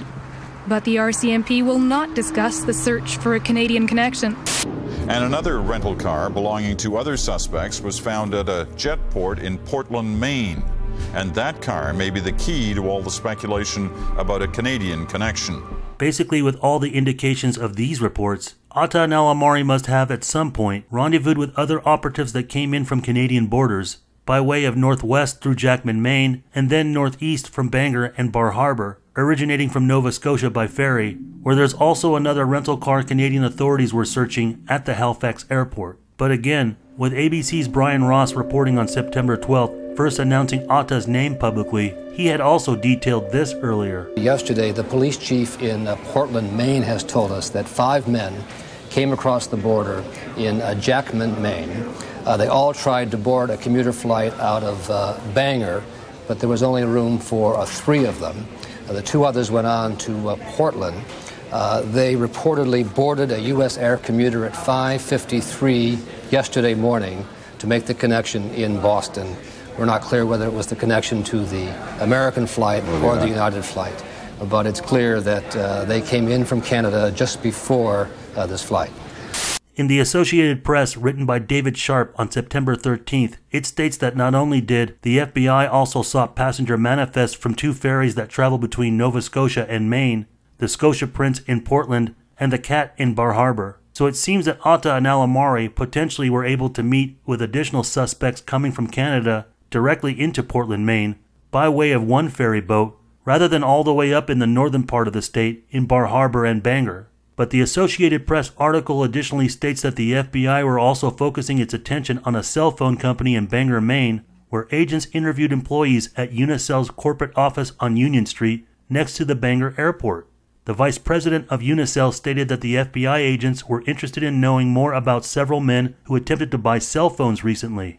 In a New York Times article titled "After the Attacks, the Hijackers, FBI Traces Path of 5 in New England" from September 13, 2001, written by James C. McKinley, Jr. and Kate Zernick, it states, federal agents questioned employees at a store in Bangor, where 5 Arab men believed to be hijackers tried to rent or buy cell phones late last week. When the employees refused to sell phones because the men lacked proper identification and were not Maine residents, the men displayed a large amount of cash, but the employees did not accept an offer from the men to buy the phones for $3,000.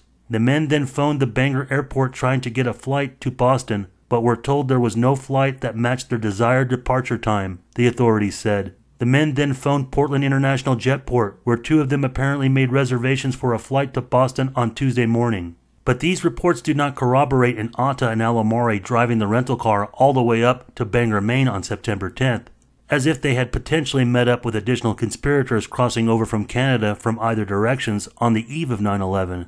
Because, as the New York Times article details, the attempt to rent or purchase cell phones happened late last week. Plus, others may have crossed in from a second border interest by land from Canada to Maine through the town of Calais, according to Bangor Daily News, September 13, 2001, in that additionally, there was also a red pickup truck with New York plates found next to a store there, which was reported as suspicious and possibly being connected to the attacks. But a month later, also in the Bangor Daily News on October 13th, bringing even more clarity in an article by Doug Kessley, question of Bangor linked to attacks unanswered, that 3 area taxicab drivers say they provided rides to people they believe to be hijackers 10 days before the attack. A cab driver named Laura Monteith said she picked up 3 men at about 12:45 a.m. outside Jimmy V's, a Bangor bar and restaurant. She said she can't forget the face or words of the man who sat in the front seat with her. Shown separate pictures of the hijackers, she identified Mohamed Atta. She also identified one of them as Flight 175 hijacker, Fayez Banihammad. Monteith also said that the third passenger in the back didn't have the Middle Eastern appearance of the other 2. She said he was tall and lanky with blonde hair and glasses and was wearing tan dress slacks, a tan shirt, and a thin brown jacket. Another cab driver, Tom Sullivan, said that the day before the terrorist attacks, he took several men resembling the terrorists to Staples at the Airport Mall in Bangor and later dropped them off at the Bangor Mall. And a third cab driver, who did not want to be identified, said that on Saturday, September 8, he brought 4 men he now believes were among the terrorists to Ames department store at the Airport Mall. He said that they were in a rush to make a 4:30 p.m. flight and quickly bought 7 or 8 suitcases. But separate from these reports with the known hijackers Atta, al-Omari, and Banihammad previous to 9/11, these circumstances regarding operatives crossing over Canadian border and at Bangor, Maine, was also picked up by Robert Russo of the Canadian Press in a headline titled FBI Searches for Canadian Link, where it mentions that former chief of counterintelligence for the CIA, Vincent Canestraro, told Montreal Gazette that U.S. investigators knew that 5 men recently entered Maine from Canada via ferry boats from Yarmouth and or remote border station near Jackman, and also confirming 3 of them from Bangor Airport. Boarded a feeder plane, but only 3 of them could get on board because it was full, and the other 2 went to Portland and got a flight from Portland, which could likely mean several possible scenarios for the additional potential hijackers unable to depart from Bangor Airport, since it clearly states that 5 of them came over from Canada, and it's known that Atta and al-Omari both drove up to Maine from Boston in a rental car and would have likely already had their reservations set at Jetport. And as previously mentioned before, they arrived and checked into Comfort Inn at 5:43 p.m., and from the other security surveillance video capturing them in what seems to be shopping and running errands throughout Portland, there is also the possibility they could have been accompanied with others, judging from the exchange at the gas station where they are frequently looking outside the direction of their parked rental car, and that the images of them inside Walmart are a select few, possibly cherry-picked. It's hard to determine if they were accompanied by anyone else while in Portland, considering the limited security video that's been released of them at a bank teller and shopping in stores, particularly when other security videos in the Portland vicinity through town are also cherry-picked. According to the 2002 documentary Portrait of a Terrorist, Mohamed Atta, he and al-Omari also go to this drive-up bank teller and are captured on security video, but it's neither released publicly. In fact, according to the Syracuse Post-Standard from September 21st, listing an Associated Press article, stated that the FBI received surveillance tapes on September 13th from the Kittery Trading Post in Kittery, Maine, just outside the border of New Hampshire, well before Portland, in which 2 men described to be Atta and al-Omari were allegedly inside the store inquiring about knives and rubber bullets on September 10th, which again, the security surveillance video hasn't been made public either, but it does certainly seem like part of Atta's and al-Omari's mission was to rendezvous with other operatives who crossed over from Canada from at least 3 different directions, and that there's this additional unaccounted for rental car at the Canadian side of the border at Halifax Airport that government authorities were thoroughly investigating as part of the 9/11 attacks. We'll get into discovering what likely activity those other rendezvousing suspects were supposed to be involved in. A couple of other strands of many here. The Portland Press-Herald reporting today that in Portland, Maine, one of the hijackers, it is reported, had lived for at least a year and may have had a relationship, in fact, with a local woman. The Portland Press-Herald article that CNN's Bill Delaney is referencing about a local woman in a relationship with one of the hijackers was thought to be Abdelaziz al-Omari. But then the Boston Herald corrected the story in the article, "Law enforcement officer still sifting through tips." On Friday, the Portland Press-Herald reported that a 31-year-old woman may have had a relationship with one of the terrorists. But it turns out the man was not one of the 2 terrorists, the newspaper reported Saturday. Tips from a University of Southern Maine student and a woman led police to investigate a man who allegedly kept a gun under his pillow, claimed to be a terrorist and left a month before the attacks, Portland Police Chief Michael Chitwood said. Portland detectives could find no connection between the man and the 2 suspects, and they turned their findings over to the FBI, he said. The man, who said he was moving to California, aroused suspicions because he claimed to be a terrorist from Turkey. stayed at various motels in Portland, and always had money despite not holding a job, Chitwood said. In 2014, National Geographic put out 9/10 The Final Hours, which is intended to be a moment-by-moment dissection of the day before 9/11, entwined with the day's activities of the terrorists plotting the attacks, but it does provide some potential clues in the reports of Canadian connections, with additional conspirators covered up. For the first time in 9/11 documentary filmmaking, National Geographic with 9/10 The Final Hours go the extra lengths of briefly interviewing actual people in Portland, Maine who had either encountered or witnessed Atta and al-Omari's presence there, such as the employees at the pizzeria, hotel, travelers, and employees at Jetport. Although the people who worked at the hotel and pizzeria didn't want to show themselves on camera still in 2014, in the New York Post article dated October 12, 2001, Final Hours of Hijack Monster, he waited until last minute to buy box cutters. There were reports the two were sighted at two nearby restaurants, a Pizza Hut and a Weather Vane seafood restaurant, between 7 and 8:30 p.m. Workers at the Pizza Hut were still jumpy. "We've got to try to run a business here," the restaurant's manager said. A waitress at Weather Vane said two Middle Eastern-looking men, one who resembled Atta, dined at the restaurant that night and asked for the details of how the fish and chicken were cooked. Sue Paquette, a spokesman for Weather Vane, said the two men may have been part of a group of 5 Muslim men, wearing traditional Middle Eastern dress, including turbans, who dined at the restaurant 2 nights before, on Saturday. The group of 5 men made an effort to be gregarious and friendly, she said. Unfortunately, the staff haven't been able to say for sure whether any of the men were involved in the hijack, she said. Besides the aforementioned regarding Bangor, Maine, and other details within the New York Post article, lots of Portland, Maine locals remember seeing Atta several times in the coming months and weeks before the attacks, while employees at the establishments that serviced the hijackers previously were told by feds to be quiet about what they saw.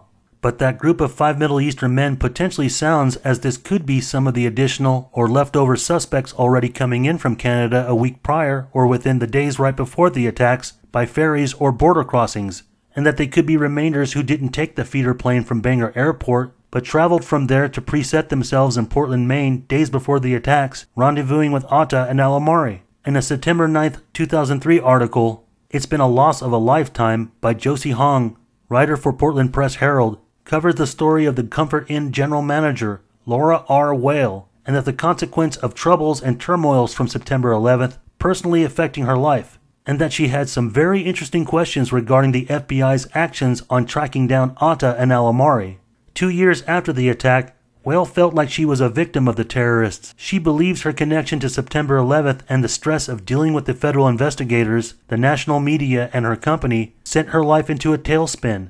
In the article, it states that she sounds impatient, agitated, that her story veers off into conspiracy theories? How did government agents know to storm the Comfort Inn only hours after the Twin Towers fell? Why did the FBI release surveillance video of Atta and al-Omari at various locations in South Portland, but not the lobby of the Comfort Inn? What she wonders is on that tape. And what we also wonder is whether there were additional suspects accompanying Atta and al-Omari until the next morning departing from Jetport. As we should also wonder if there was more to be seen from Jetport's stop-still CCTV security video other than the 4 frames. But before they reached that point, they were also witnessed by other travelers in the parking lot of Jetport. U.S. Airway ticket agent Michael Tuhey, who had checked in Atta and al-Omari, has repeatedly said in interviews, so he says, "I need to see your IDs." And he sort of flips up a license, you know. And I just got a very bad vibe. I'm saying, if this guy don't look like an Arab terrorist, nobody does. And then I gave myself a PC slap, you know.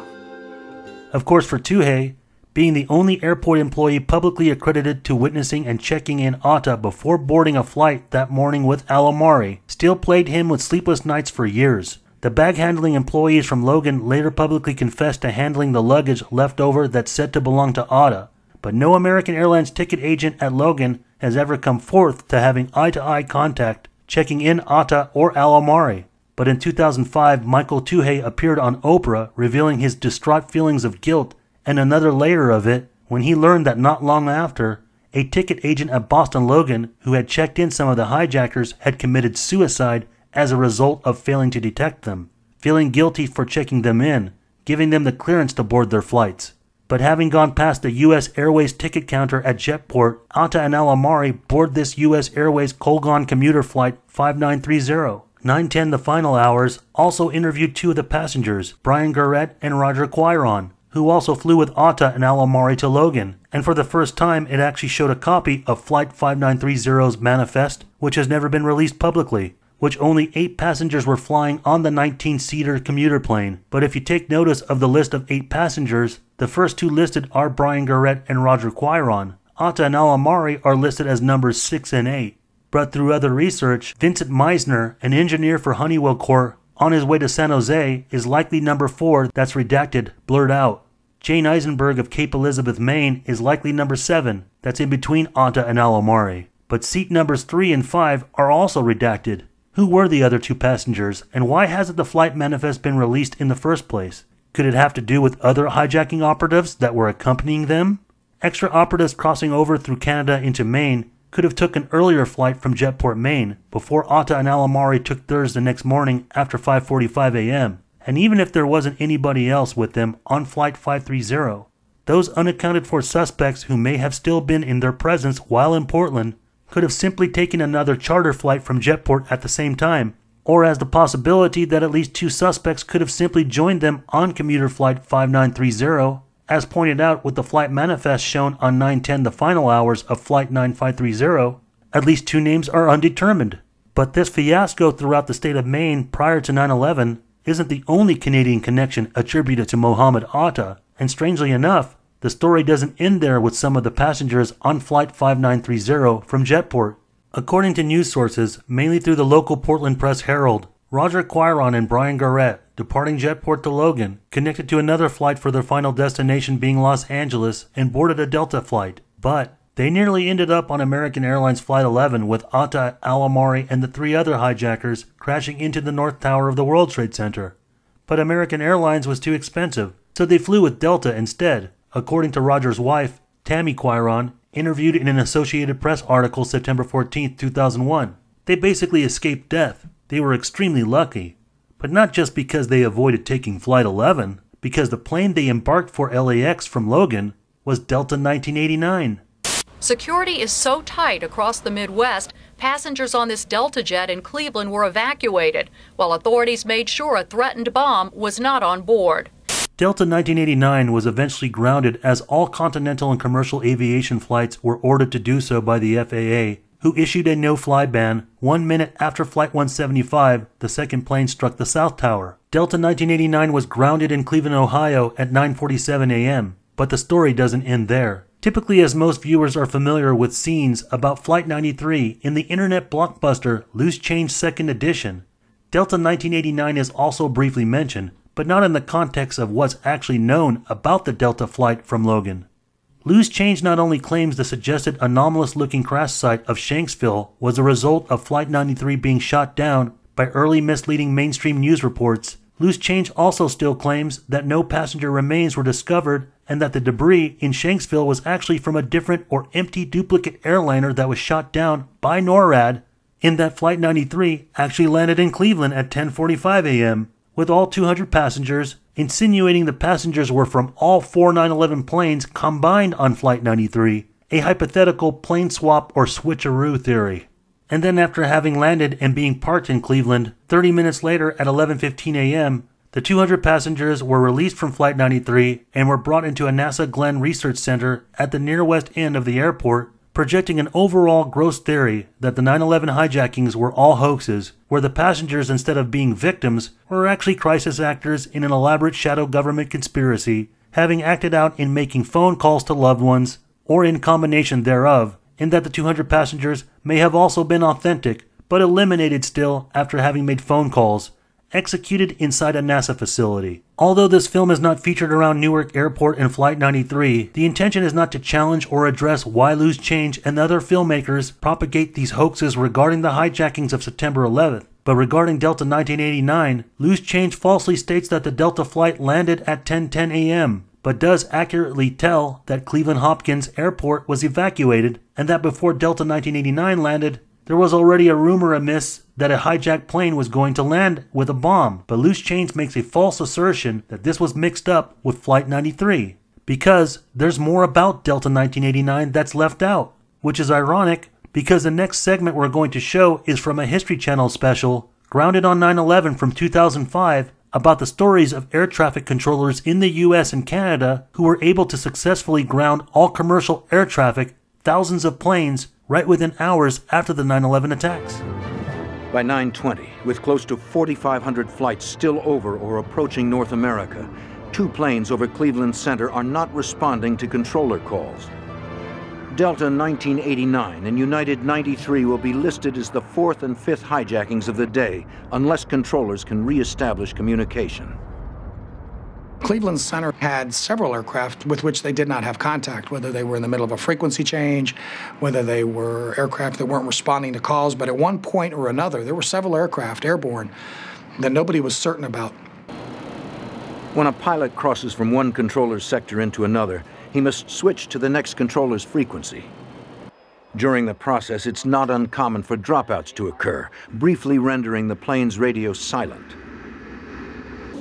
But on 9/11, dropouts on the 2 planes above Cleveland Center have far more sinister implications. At about 35,000 feet, United 93 and Delta 1989 cross paths. As United 93's radar signal momentarily blinks off, controllers hear someone scream on an errant frequency. But because the caller did not repeat or include a flight ID number, controllers cannot confirm from which plane the call is made.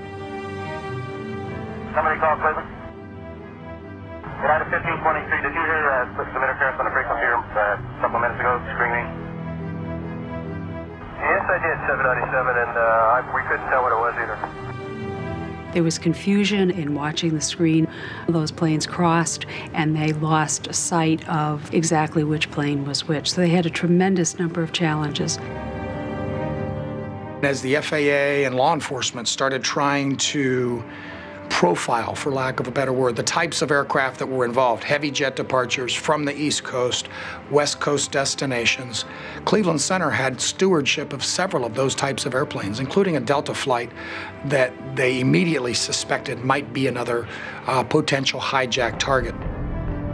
Besides the planes that hit the towers, Delta 1989 is the only other 767 direct from Boston to LA, departing at 8 a.m. Following the unconfirmed distress call to Cleveland Center, the Delta pilot reports an unruly passenger to his company dispatchers. Suspicions of a hijacking are raised further when he requests an unscheduled landing at Cleveland Airport. The FBI and Cleveland SWAT bring in their heaviest equipment to confront any hijackers. With the events going on throughout the country, obviously we knew we were under attack. What goes through your mind? At that time, things were happening so quickly, we just had to be focused on the mission we were given to come out to the Cleveland Hopkins International Airport to handle a hijacked aircraft. But it doesn't end there. In comparison to the minimal detail from History Channel's Grounded on 9/11 about unruly passengers on Delta Flight 1989, because according to the Boston Herald, September 19, 2001, underneath the headline, War on Terrorism, 2 more planes possibly targeted on the Day of Terror by Doug Hanchin and Cosmo Mosera Jr., states that sources say at least 1 female passenger reported suspicious behavior by 2 male passengers. Sources say the woman told federal investigators the 2 men appeared nervous as the flight sat on Logan's runway awaiting takeoff. She also said they repeatedly looked around the cabin as they were restless early in the flight, as if they had been looking for others but couldn't find them. But from a much more obscure article from the Massachusetts Wareham Courier on September 20th, 2001, written by Ruth Thompson, who interviewed a female passenger, Mary McFadden, documenting her story with her family, who were originally planning to be on the doomed American Airlines Flight 11 that struck the North Tower, but at last minute she changed her family's flight to Delta 1989 for a lower fee. McFadden said in hindsight there were irregularities during her flight that may, or may not, have had a connection to the terrorism taking place on other planes. There was one man on our plane who would not get off his cell phone, she said. He was speaking in a low, urgent voice. Even when the stewardess went over to him to tell him to turn off the phone, he wouldn't.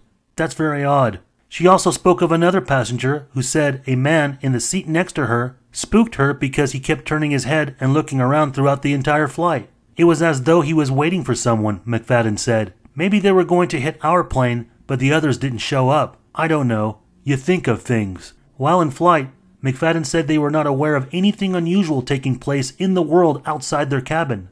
But then when we had to make an emergency landing, we were told there may be a bomb on the plane or it may be getting hijacked. As you can see, someone else was also just as lucky as passengers Roger Quiron and Brian Garrett, as it seems there very well may have been 3 flights targeted for hijacking out of Boston Logan Airport. That perhaps the intentions of those suspicious Middle Eastern passengers on board Delta 1989 were to hijack the plane accompanied by other potential terrorist hijacking conspirators. But for whatever reason, whether it could have been additional suspects chickening out last minute, or weren't able to board Delta 1989 for some unknown or technical reason, but as far as Logan Airport goes, Delta 1989 isn't the only additional suspected flight. According to BBC News on September 18th, an article titled, FBI probes attempted 5th hijack, the article states that another suspected American Airlines plane out of Boston Logan, Flight 43, was an additional target. That the FBI were searching for a number of passengers who were due to fly on American Airlines Flight 43 from Boston, which was grounded due to a mechanical problem. It was scheduled at 8:10 a.m., departure from Boston. So now we're looking at the potential that there were 4 intended hijackings from Boston Logan. However, in the Daily Telegraph on September 20th, in an article titled, More Planes May Have Been Targeted, FBI up to 5 other flights on September 11th regarded by FBI as suspicious, that yet another United Airlines flight out of Logan, destined for San Francisco, was suspected by the FBI as a potential target for hijacking. But according to one of the passengers, Janice Burnett, that it may have been spared due to the fact that there were 30 U.S. Marines traveling on it, and that those guys were pretty visible in the boarding area, big and muscular, with the trademark haircuts and duffel bags. And also in the same Boston Herald article mentioned earlier regarding Delta 1989 from September 19th. Meanwhile, a group of Boston area tourists headed to San Francisco on United Airlines Flight 163 earlier that fateful morning said they were informed by airport security personnel in Iowa that their plane may have also been eyed by terrorists. They just told us we were targeted, said passenger Ruth Vana of Malden. That's how they worded it. According to Janice Burnett, a tour guide with the Milford-based Scout Tours, who was on the flight, security workers at the Des Moines airport where the plane was forced to land told passengers that the FBI discovered information on their flight in a car believed to belong to the terrorists. The car, a rental that was left at Logan, was towed away and impounded by the FBI last week. With these revelations in mind, we are looking at the basic scope that ultimately there could have been 5 intended hijack targets for flights at Boston Logan included with the 2 successful hijackings that struck the Twin Towers. And with 3 additional suspect aircraft from Logan, 2 of them being flights having departed with possibly other hijacking operatives having either backed out, and one of them possibly running into complications carrying out their missions, you might start to understand now what likely all the fiasco from Canada and Maine was all about, added with those later detained and anomalous reporting on the Boston area hotels afterward, and also reported by Associated Press in the Boston Herald about the Boston dragnet at Park Inn Hotel where the Al-Shari brothers stayed at. It says, the Immigration and Naturalization Service also detained an Everett man of Middle Eastern descent who was in the U.S. illegally and has traveled frequently between Everett and a location in Canada, the Herald reported.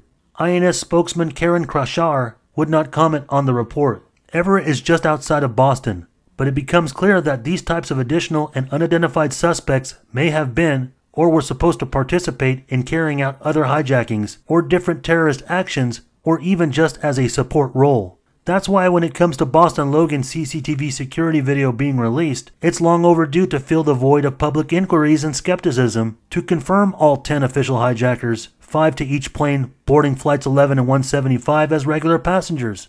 And although there are countless anomalies and investigative details alluding to cover-up regarding Mohamed Atta and Abdelaziz al-Omari, as well as the alleged 8 hijackers of Flight 11 and 175 at Logan, which we don't have enough time to focus on all their profiles for this documentary, which is a subject big enough to independently address in a different film, challenging the official scope of conspirators, as the direction of this film is intended to focus on the most relevant hijackers, suspects, and activities within, and just outside the perimeter of Logan and the Boston area, outside the official scope of 19 hijackers and 4 airliners.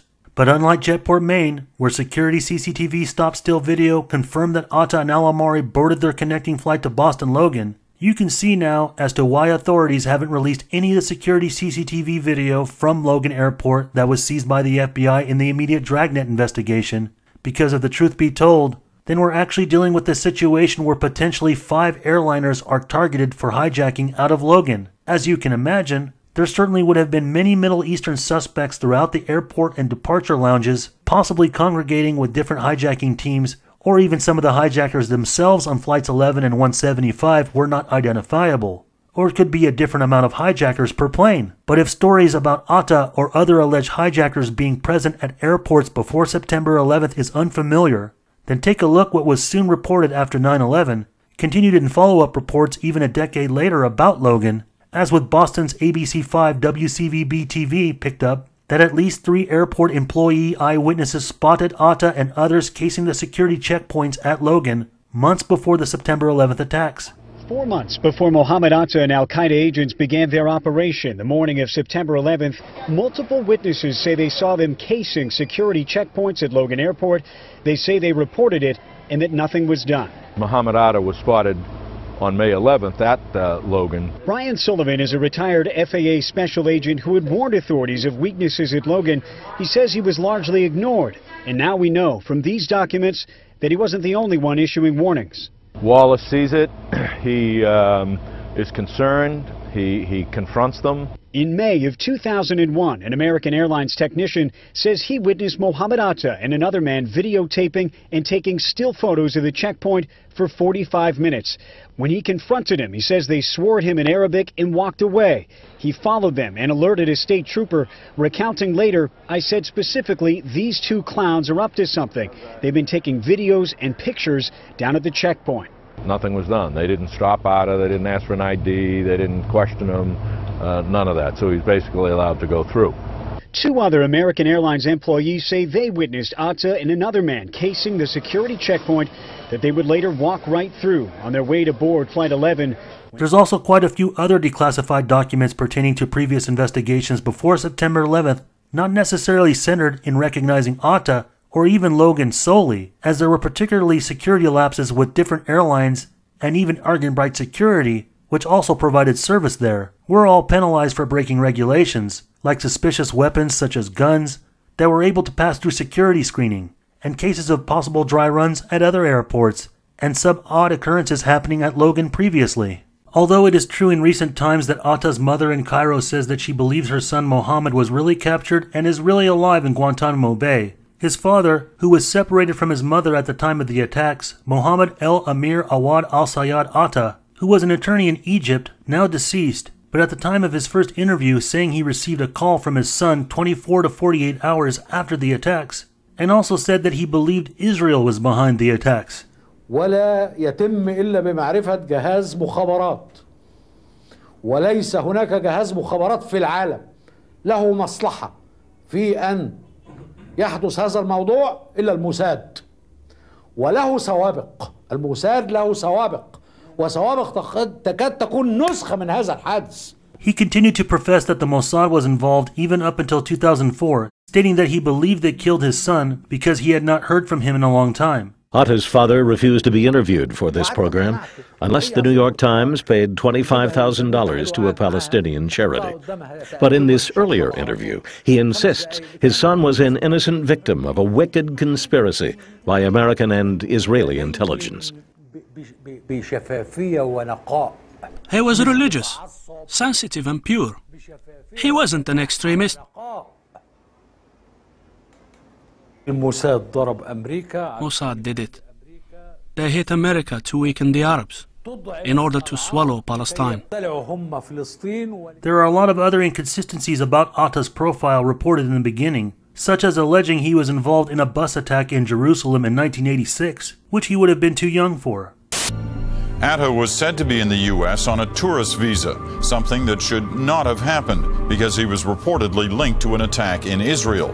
And there are some other inconsistencies about his profile as an alleged Islamic fundamentalist that could possibly lend to having been a Mossad asset, particularly when he was witnessed partaking in alcohol and cocaine while living in Florida, dating a pink-haired stripper. According to author Daniel Hopsicker in his book Mohamed Atta and the Venice Flying Circus, who interviewed Atta's former girlfriend in Florida, Amanda Keller, who said that Atta also told her he could speak Hebrew and spoke some of it in front of her, even though she wasn't familiar with the language. According to the French magazine Intelligence Online and the infamous DEA documents pertaining to Israeli art students involved in an ecstasy ring, selling art door-to-door, conducting espionage before the 9/11 attacks, Mossad agents lived next door to an address of Atta in Florida. There's a lot more mystery behind the Egyptian Atta that we can make an entire film on. As beside for Marwan al-Shehi, who's originally from the United Arab Emirates, we haven't actually focused so much on the rest of the other 7 Saudi nationals and 1 other United Arab Emirates hijacker from Logan. But as Atta being deemed as ringleader by the media and subsequent worldwide dragnet, al-Shehi as a team leader also in Logan becomes more relevant since they are the only active Hamburg cell members in the 9/11 plot, besides Flight 93 hijacker, the Lebanese Ziad Jarrah, who appears in the only video with Atta. It was later reported in 2009 by the New York Times that Ziad Jarrah had at least 2 cousins who were busted as Mossad spies in Lebanon, going as far back as 25 years with one of his older cousins, Ali. And there's also reason to believe that Jarrah may have not even boarded Flight 93. So although there's more focus on Saudi Arabia and even some on Pakistan state sponsorship, it wouldn't be too far off or too far-fetched to be suspicious of any Israeli sponsorship or Mossad aid and handling in the vicinity of the attacks, being that it is often claimed that Logan Airport was contracted through Huntley Security, which is a subsidiary of ICTS, which is practically Israeli-owned and operated. Although it may have sounded as a good idea that perhaps through ICTS, the Mossad gave operational support with the hijackers bypassing passenger security with weapons, but such a claim is unnecessary with what's really being uncovered here, as I've already pointed out in other films, is that the internal airport perimeter amongst its employees was the real security problem, and not just for the passenger security screening companies, which also Argenbright Security serviced Logan as well. It's been a problem here for years, I have to tell you. They also have had their security successes here, but there have been notorious cases. For example, 2 summers ago, a teenager managed to get over the fence surrounding Logan Airport. He was dressed as an Hasidic Jew. He got over a fence with razor wire on top of it. He went to a 747, got into it, and made his way all the way to London. A notorious case here 2 summers ago. So yes, Logan has had problems over the years. Another great example why an ICTS theory is unnecessary is because of the case in late July of 1999. As Bill Delaney just mentioned and CBS News properly put in a title from an AP article, 17-year-old's Mossad audition, where the young Abraham Derman snuck on board a British Airways flight to London and then Israel, originally departing from Boston Logan. Derman was the stowaway disguised in a Hasidic outfit and was able to do so by penetrating through Logan's security at the airport near the parked airliners, and said he had done this stunt for some sort of initiation to impress 2 Mossad agents.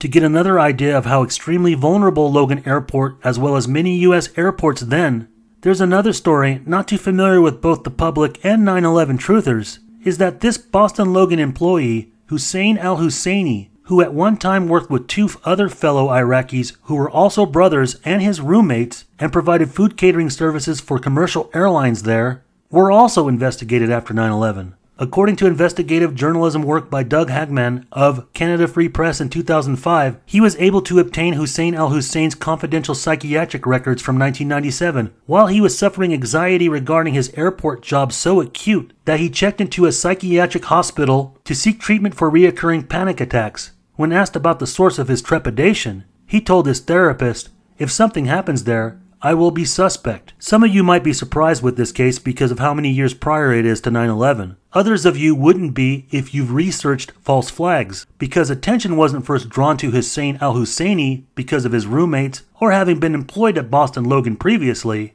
It's because he is one of the infamous prime suspects known as John Doe No. 2, who's the main subject or suspect in a book documented by former Oklahoma City newscaster Jana Davis in The Third Terrorist, that explicitly covers al-Husseini being involved in the Oklahoma City bombing, in which he was seen in the Ryder truck accompanied with Timothy McVeigh moments before the bombing.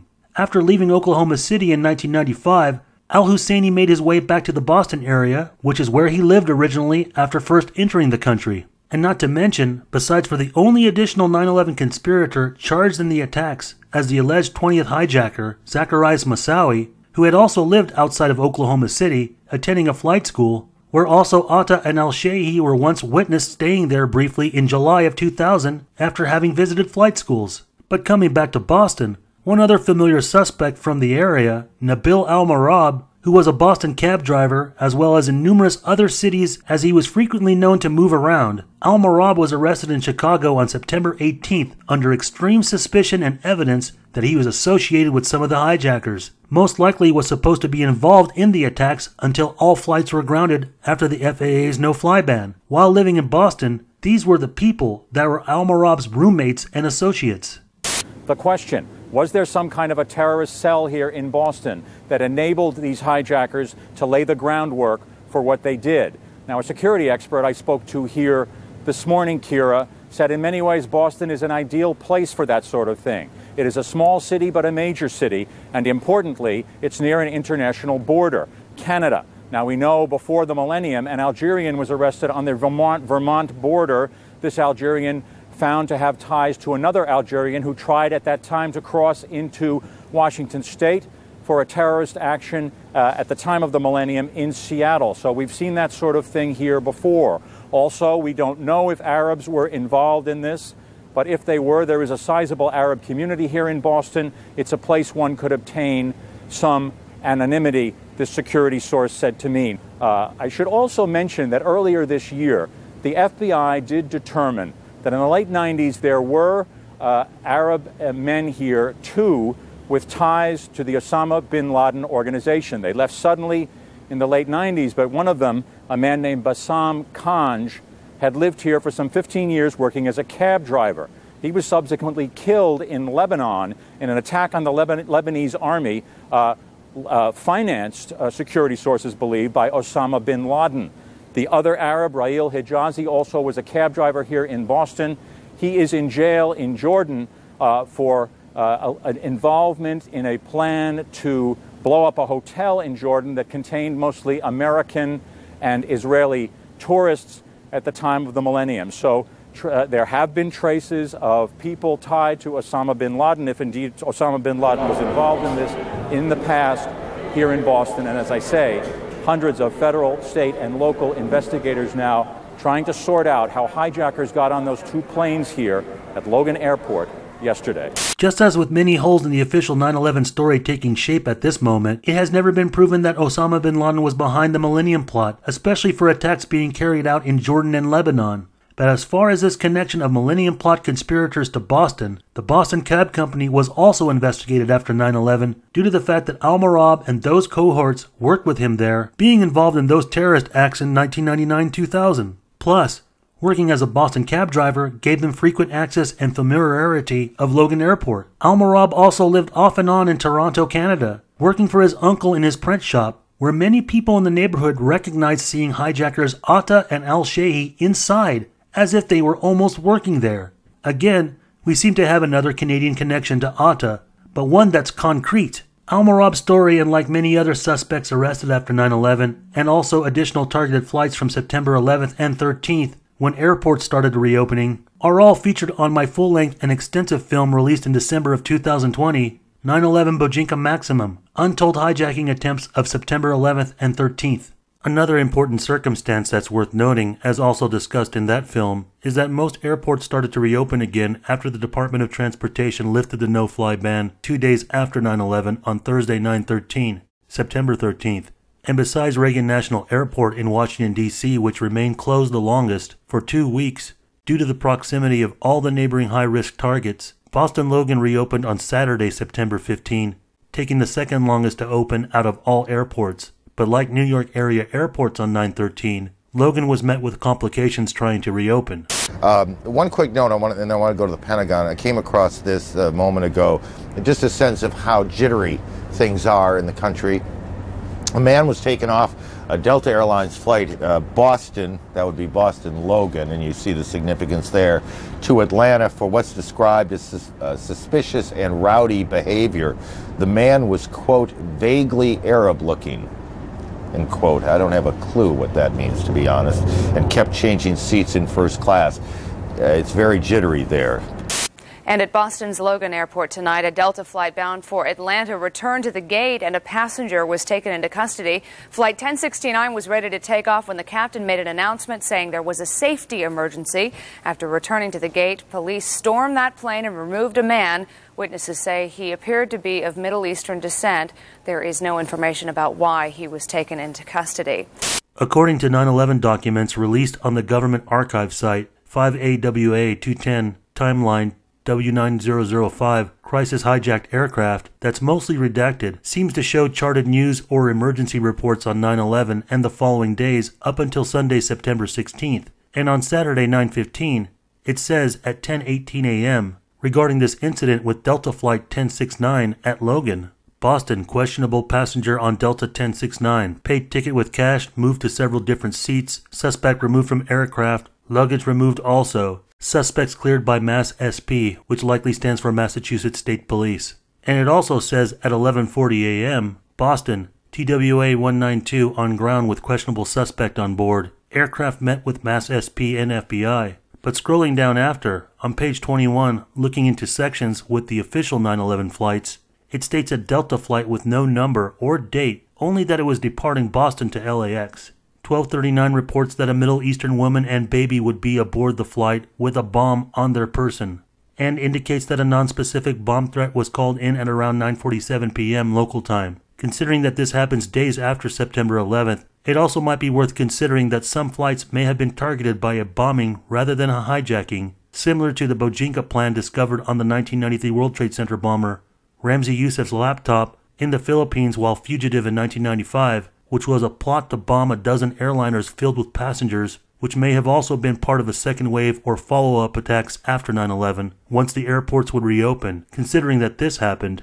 But more importantly, this realization so far in what we've presented in this film, inferring a wider scale of attacks just coming out of Boston Logan on September 11th alone, should also raise questions as to what the intended targets were for the other three airliners had they succeeded in becoming hijacked, separate from Flights 11 and 175. Because other than the city of Boston being a potential target during or after 9/11, which was also thought after the initial crisis, with likely insiders privy to at least 3 additional or possibly targeted flights, as aforementioned on September 11th, like Delta 1989, were all continental routes to arrive in California, as were the 2 official 9/11 flights that struck the Twin Towers. And even without viewing or the hint of 9/11 Bojinka Maximum untold hijacking attempts of September 11th and 13th, just from what we've independently covered on Logan, the question should then be considered as to what were the other worthy landmarks in New York for additional planes to strike, like the Empire State and UN buildings, or maybe to strike the Twin Towers again while they were still standing.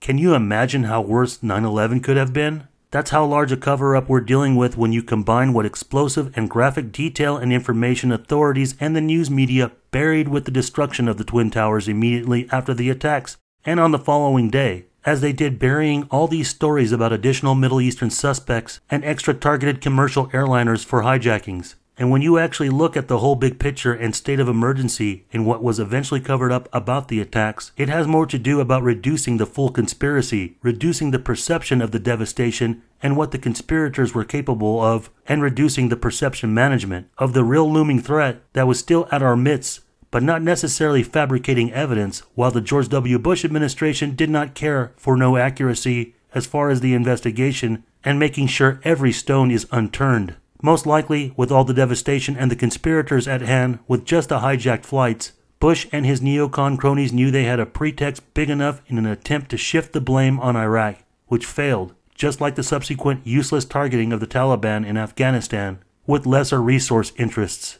And we know the Bush administration and other higher-ups in government didn't actually care about the FBI nor 9/11 Commission investigation results later on, when separate from the hundreds of Middle Eastern and Muslim suspects arrested in the dragnet after September 11th, and then downgraded to immigration and naturalization charges, over 100 Israelis were also arrested for spying as a result, and only detained for a couple of months through some level of diplomatic immunity, eventually being deported back to Israel. These arrests reached as high as 200 Israelis, according to reports later on in March 2002. But the most popular case of Israelis arrested after 9/11 is the infamous dancing Israelis, also known as the High Fivers, in Weehawken, New Jersey, working for Urban Moving Systems, the reported Mossad front company. as the high-fiving Israelis were witnessed filming both planes strike the Twin Towers from Doric Tower's parking lot across the Hudson River next to their white UMS van and celebrated, which led them to being reported to local police with their vehicle and license plate number put on an APB all points bulletin, BOLO, be on the lookout, and later pulled over in their white van, which tested positive for explosives, a subject I have extensively covered in films before, particularly explosives on the George Washington Bridge, 9/11 Truth or Urban Myth.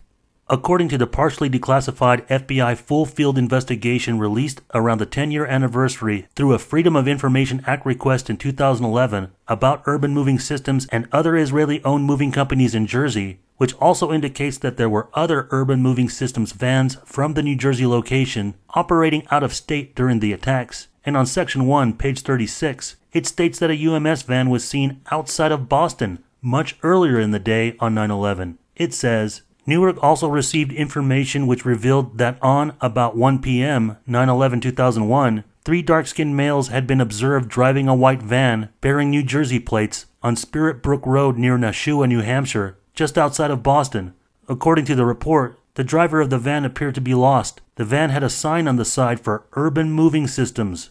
Although this is quite a revelation, particularly for some serious 9/11 truth seekers, this APB BOLO for the Urban Moving Systems van outside of Boston was picked up by Pennsylvania newspaper Lancaster New Era on September 12th. But because of the limited time window when the Boston area UMS van was spotted, it's almost hard to determine whether it was the first suspicious UMS van called into the authorities after the attacks or the one generally known from New Jersey at the Doric Towers with the high-fivers, witnessed by apartment resident Maria, who initially reported to the police what she witnessed after her husband came back from jury duty. The police report from Massachusetts van says dark-skinned males. As pointed out in my previous film, on the afternoon of September 11th at 4:20 p.m., before the first all-points bulletin for the Be on the Lookout of the high-fiving Israelis' white UMS van in Jersey from Joe Shortsleeve. Written on the back is Urban Moving Systems. He had also reported this 9 minutes earlier. Thank you very much, Robin. I'm being brought some late information here that I'll share with you at this moment. It comes out of Hanscom Air Force Base in Bedford. We're being told there that the Office of Special Investigations at Hanscom Air Force Base at the just out in Bedford has confirmed that an all-points bulletin, an APB, has been put out for 2 cars, each containing at least one Middle Eastern male, one Middle Eastern appearing male. This information has been confirmed by the Air Force as well as the Bedford Police. Again, the Office of Special Investigation has an all-points bulletin out for 2 cars, each containing a man of Middle Eastern descent. 2 different vehicles with quote-unquote Middle Eastern men? The Hanscom area? The Hanscom area is in Massachusetts, just outside of Boston, in the direction of New Hampshire. And Jack, we have learned now that authorities are looking for a number of vehicles, 2 cars with at least 2 men of Middle Eastern descent in the Hanscom area. And nationally, they're looking for a white Chevy van with New Jersey plates. And on the back bumper, it says something to the effect of Urban Moving System. So all points bulletin out for these vehicles and these individuals. So how they may be connected, none of us actually knows at this point. What authorities were doing looking for these 2 vehicles there at this time of the day on 9/11 is unknown, but being paired here with WBZ4 Channel 4 News on an afternoon report for an APB BOLO outside Boston with the Israeli high-fivers UMS van in New Jersey seems possible that maybe one of these 2 additional vehicles with Middle Eastern men may very well have been this UMS van with 3 dark-skinned males detailed in the FBI police reports. But what was this white UMS van doing outside of Boston on 9/11? Was the van eventually apprehended and suspects detained? As you might recall, earlier CNN reports with Bill Delaney on September 14th. Investigators here in the New England region following thousands, really tens of thousands of leads as they try to understand how 10 hijackers hijacked those 2 767s last Tuesday. Now, one intriguing fragment. I'm standing at Eastern Air Charter in Norwood, Massachusetts, just outside of Boston, where law enforcement officials and other sources tell us several days before the hijacking, men identified as Middle Eastern types were here at Eastern Air Charter making inquiries. They wanted to know about chartering a twin-engine jet.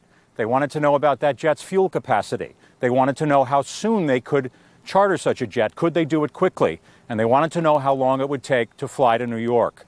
Now, one high law enforcement official I spoke to said to me, Joey, he believed that there was a high possibility, he said, that these were either the hijackers themselves or another team.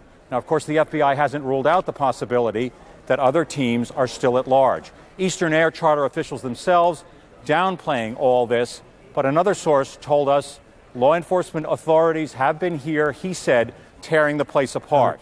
Now, this may sound like another clue or suggestion in that the additional unidentified Middle Eastern types, as Delaney said, may have been targeting another airport just outside of Boston, Eastern Air Charter, or the Norwood Memorial Airport. That has nothing to do with our additional Urban Moving Systems van outside of Boston or suspected vehicle within that vicinity in the Hanscom Bedford area. But again, according to the Boston Herald on September 15th, suspicious visits to 2 airfields are probed by Tom Farber and Maggie Mulvihill. 3 Middle Eastern men went to Hanscom Field in Bedford and twice visited Norwood Airport in July and August looking for aviation equipment and information about leasing a jet, heightening investigators' suspicions of a sinister connection to Tuesday's devastating attack on America, sources confirmed. While federal authorities executed the first of a series of expected search warrants in the Boston area yesterday, FBI agents and local investigators returned to Norwood Airport to determine if the reported activities of 3 men who claim to be Middle Eastern royalty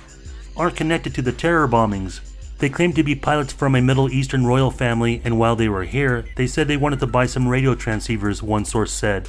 We still don't know who these people are, but it sure looks like it could be connected to the terrorist attacks on New York and Washington. According to sources, the 3 men showed up at the pilot shop at Norwood Airport on July 28 and inquired about purchasing airline transceivers, radios that can both monitor and transmit airline frequencies. The men were told by employees of the Norwood shop they didn't have what they were looking for and suggested they try Hanscom Field in Bedford, sources said. The men took a taxi to Bedford where they inquired about the equipment, but were told what they wanted was sold at Norwood Airport. The men returned to Norwood by cab and, apparently resolving the confusion, bought an unspecified number of transceivers and possibly other aviation equipment, sources said. Money was apparently no object, said a source. They took cabs back and forth without any concern to the cost. About 10 to 15 days before Tuesday's attack, the men returned to Norwood Airport and asked an employee of Eastern Air Charter Incorporated a series of detailed questions about leasing a twin-engine jet and about the plane's fuel consumption and related issues. They wanted to know what the fuel consumption would be from point A to point B, and so forth, said a source. It was very detailed and very specific. Authorities first went to Norwood Airport immediately following Tuesday's attacks after the presence of the 3 men there was reported, sources said, adding one of the destinations discussed for the leased jet was New York. Sources said the men also wanted to know if they could pay cash, how quickly they could lease the jet, and if they could get it on short notice. Well. It seems we have some glaringly strong coincidences going on here, and that the suspects Bill Delaney reported on is at least part of the APB Bolo from WBZ-4 on the afternoon of 9/11, with the 2 vehicles in the Hanscom Bedford area, which incidentally, according to this Boston Herald article, also seems to fit the description of the FBI police reports on the Urban Moving Systems van outside of Boston up near the Nashua, New Hampshire area, which is just near Bedford. However, there's a possibility we might know what the model of the second vehicle in the Hanscom Bedford area. According to the Lowell Sun in Massachusetts, September 12th, reservist Guardsman Stand Ready, Devens, Hanscom moved to heightened alert. Closer to home, the Devens Reserve Force Training Area and Hanscom Air Force Base in Bedford went to heightened security alert as a result of yesterday's attacks, as well as Westover Air Reserve Base in Chicopee and Otis Air National Guard Base in Bourne. Last night, all roads into Devens, a former U.S. Army base, were blocked to traffic. The most alarming rumors centered around Hanscom, where Massachusetts State Police were looking for a blue-green Toyota with 2 Middle Eastern-looking men who were asking directions from the Bedford base to Peace International Tradesport in Newington, New Hampshire. And if that didn't sound strikingly similar, being in the same vicinity and direction towards New Hampshire, in the Nashua Telegraph, September 12th, FAA workers on alert, children evacuated from daycare. It says that about 80 to 100 kids were evacuated from the Launching Pad Child Learning Center on Tuesday morning, September 11th, because of its proximity to the Federal Aviation Center on Northeastern Boulevard, which is operated by and adjacent to the Boston Air Traffic Control Center. The article says, the FAA was feared to be a potential target during the spate of airplane bombings around the northern eastern United States during the morning hours, and the FAA told the daycare center for 6-week-olds to 6-year-olds to lock down Tuesday morning, and shortly thereafter issued an order to evacuate. Sometime during the chaos, a bomb threat was also made against the school.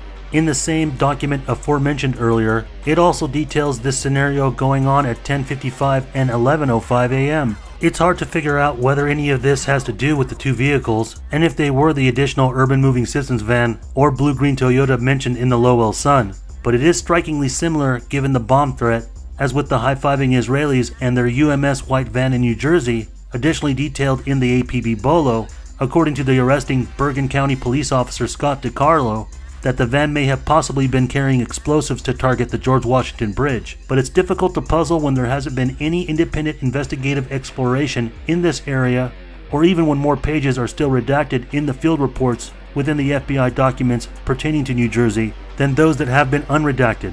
But when considering all the damning evidence of at least foreknowledge, coordination would have been key in the attacks, especially if the high-fiving Israelis had such advanced knowledge on the events than what the Truth Movement conventionally believe, being set right in the parking lot of the Doric Towers, able to film the first plane, Flight 11, strike into the North Tower from across the Hudson River. Would the UMS presence outside of Boston near Nashua, New Hampshire, likely have to do with the fact that Flights 11 and 175 departed from Logan, in which the attack initiation point starts from? The fact that there are reports on additional suspects who were seen even arguing in the Logan parking lot, added with the other aborted hijacking attempts, and also the following day on 9/12, with additional suspects arrested at Boston hotels, with more additionally included in the Boston Herald article aforementioned on the Hanscom and Norwood fiasco, could the function of this and other white UMS vans outside of Boston have been to provide transportation for any additional, unaccounted for 9/11 operatives? Could it have something to do with the 3 Middle Eastern men previously seen at Norwood, particularly for the type of equipment they purchased? Airplane radio transceivers? Could that also have to do with the bomb threats coming out of the Federal Aviation Center and Boston Air Traffic Control in New Hampshire, who had originally tracked and attempted to communicate with Flights 11 and 175 after departing off course from Logan? It may very well be, and it also could be that Urban Moving Systems had employed al-Qaeda operatives or Arab terrorists just as a means of support or helping to aid in the attack. And considering how big the September 11th attacks could have been, it also could be that some of the actual succeeding hijackers did not know they were participating in a suicide mission, at least not until last minute. According to The Guardian, October 14, 2001, under the headline, "Attackers did not know they were to die."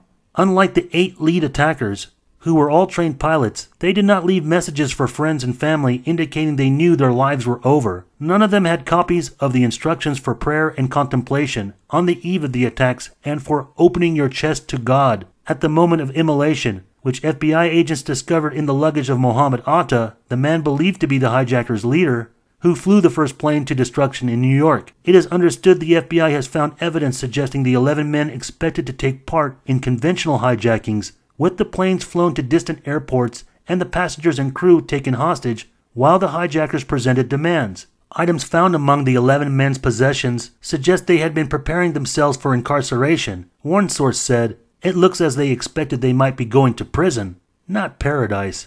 But until then, we'll have to wait until more 9/11 documents are declassified.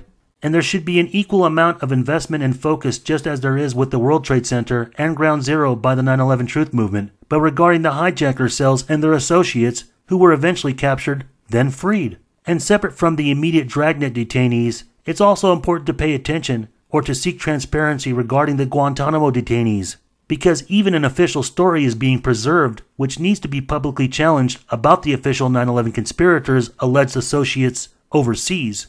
A false narrative that is preserved willfully, as with some cases of Gitmo detainee testimonies are based off torture. And chronologically speaking, also, consider the timing of Khalid Sheikh Mohammed's first public interview, along with Ramzi Ben Al-Shib, for Yossi Fouda of Al Jazeera, being in April 2002. This is when KSM decided to take credit for the attacks, having already been filtered to an official scale of 4 hijacked planes and 19 hijackers.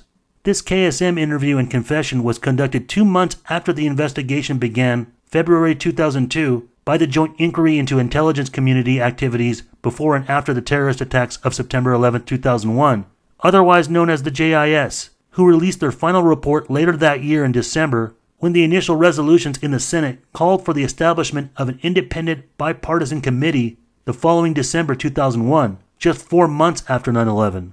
This being a point in time when a growing suspicion between government and media officials and conscious citizens witnessing or experiencing the escalation of the cover-up with the FBI and law enforcement, with the amount of subsequent arrests of hundreds of Middle Easterners and Muslims suspected as terrorists in the immediate dragnet after September 11th, which besides for Zacarias Moussaoui already in custody weeks before September 11th, eventually all of the 9/11 dragnet detainees were suddenly downgraded to immigration and naturalization INS charges, eventually collected in what is now known as the OIG list of aliens held on immigration charges in connection with the investigation of September 11 attacks from the U.S. Department of Justice, Office of Inspector General. But going back to KSM, the alleged 9/11 mastermind, he never stated he was the head of the al-Qaeda military committee, and yet with all the controversial circumstances to how many times he had been waterboarded and inconsistencies to crimes he's allegedly confessed to, along with what has been made public from it,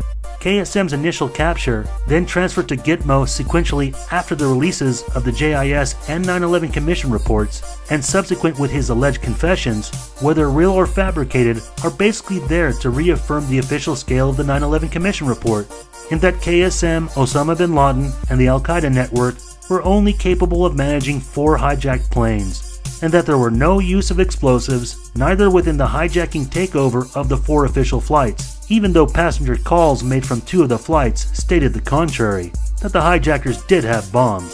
And we already know that Bush administration officials were either lying or were completely misinformed in the notion of previous administration and government not aware that such an attack like 9/11, using multiple airliners to crash into building targets, was not thought of or known, considering the discovery of the Bojinka plot by KSM's fugitive nephew, Ramzi Youssef, on his laptop before being captured as the alleged mastermind in the first attack on the Twin Towers, the 1993 World Trade Center bombing.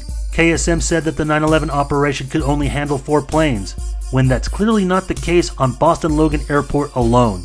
That's why the CCTV security cameras are not released from the airport, because the truth of the matter is, Boston Logan Airport on 9/11 was an inside job.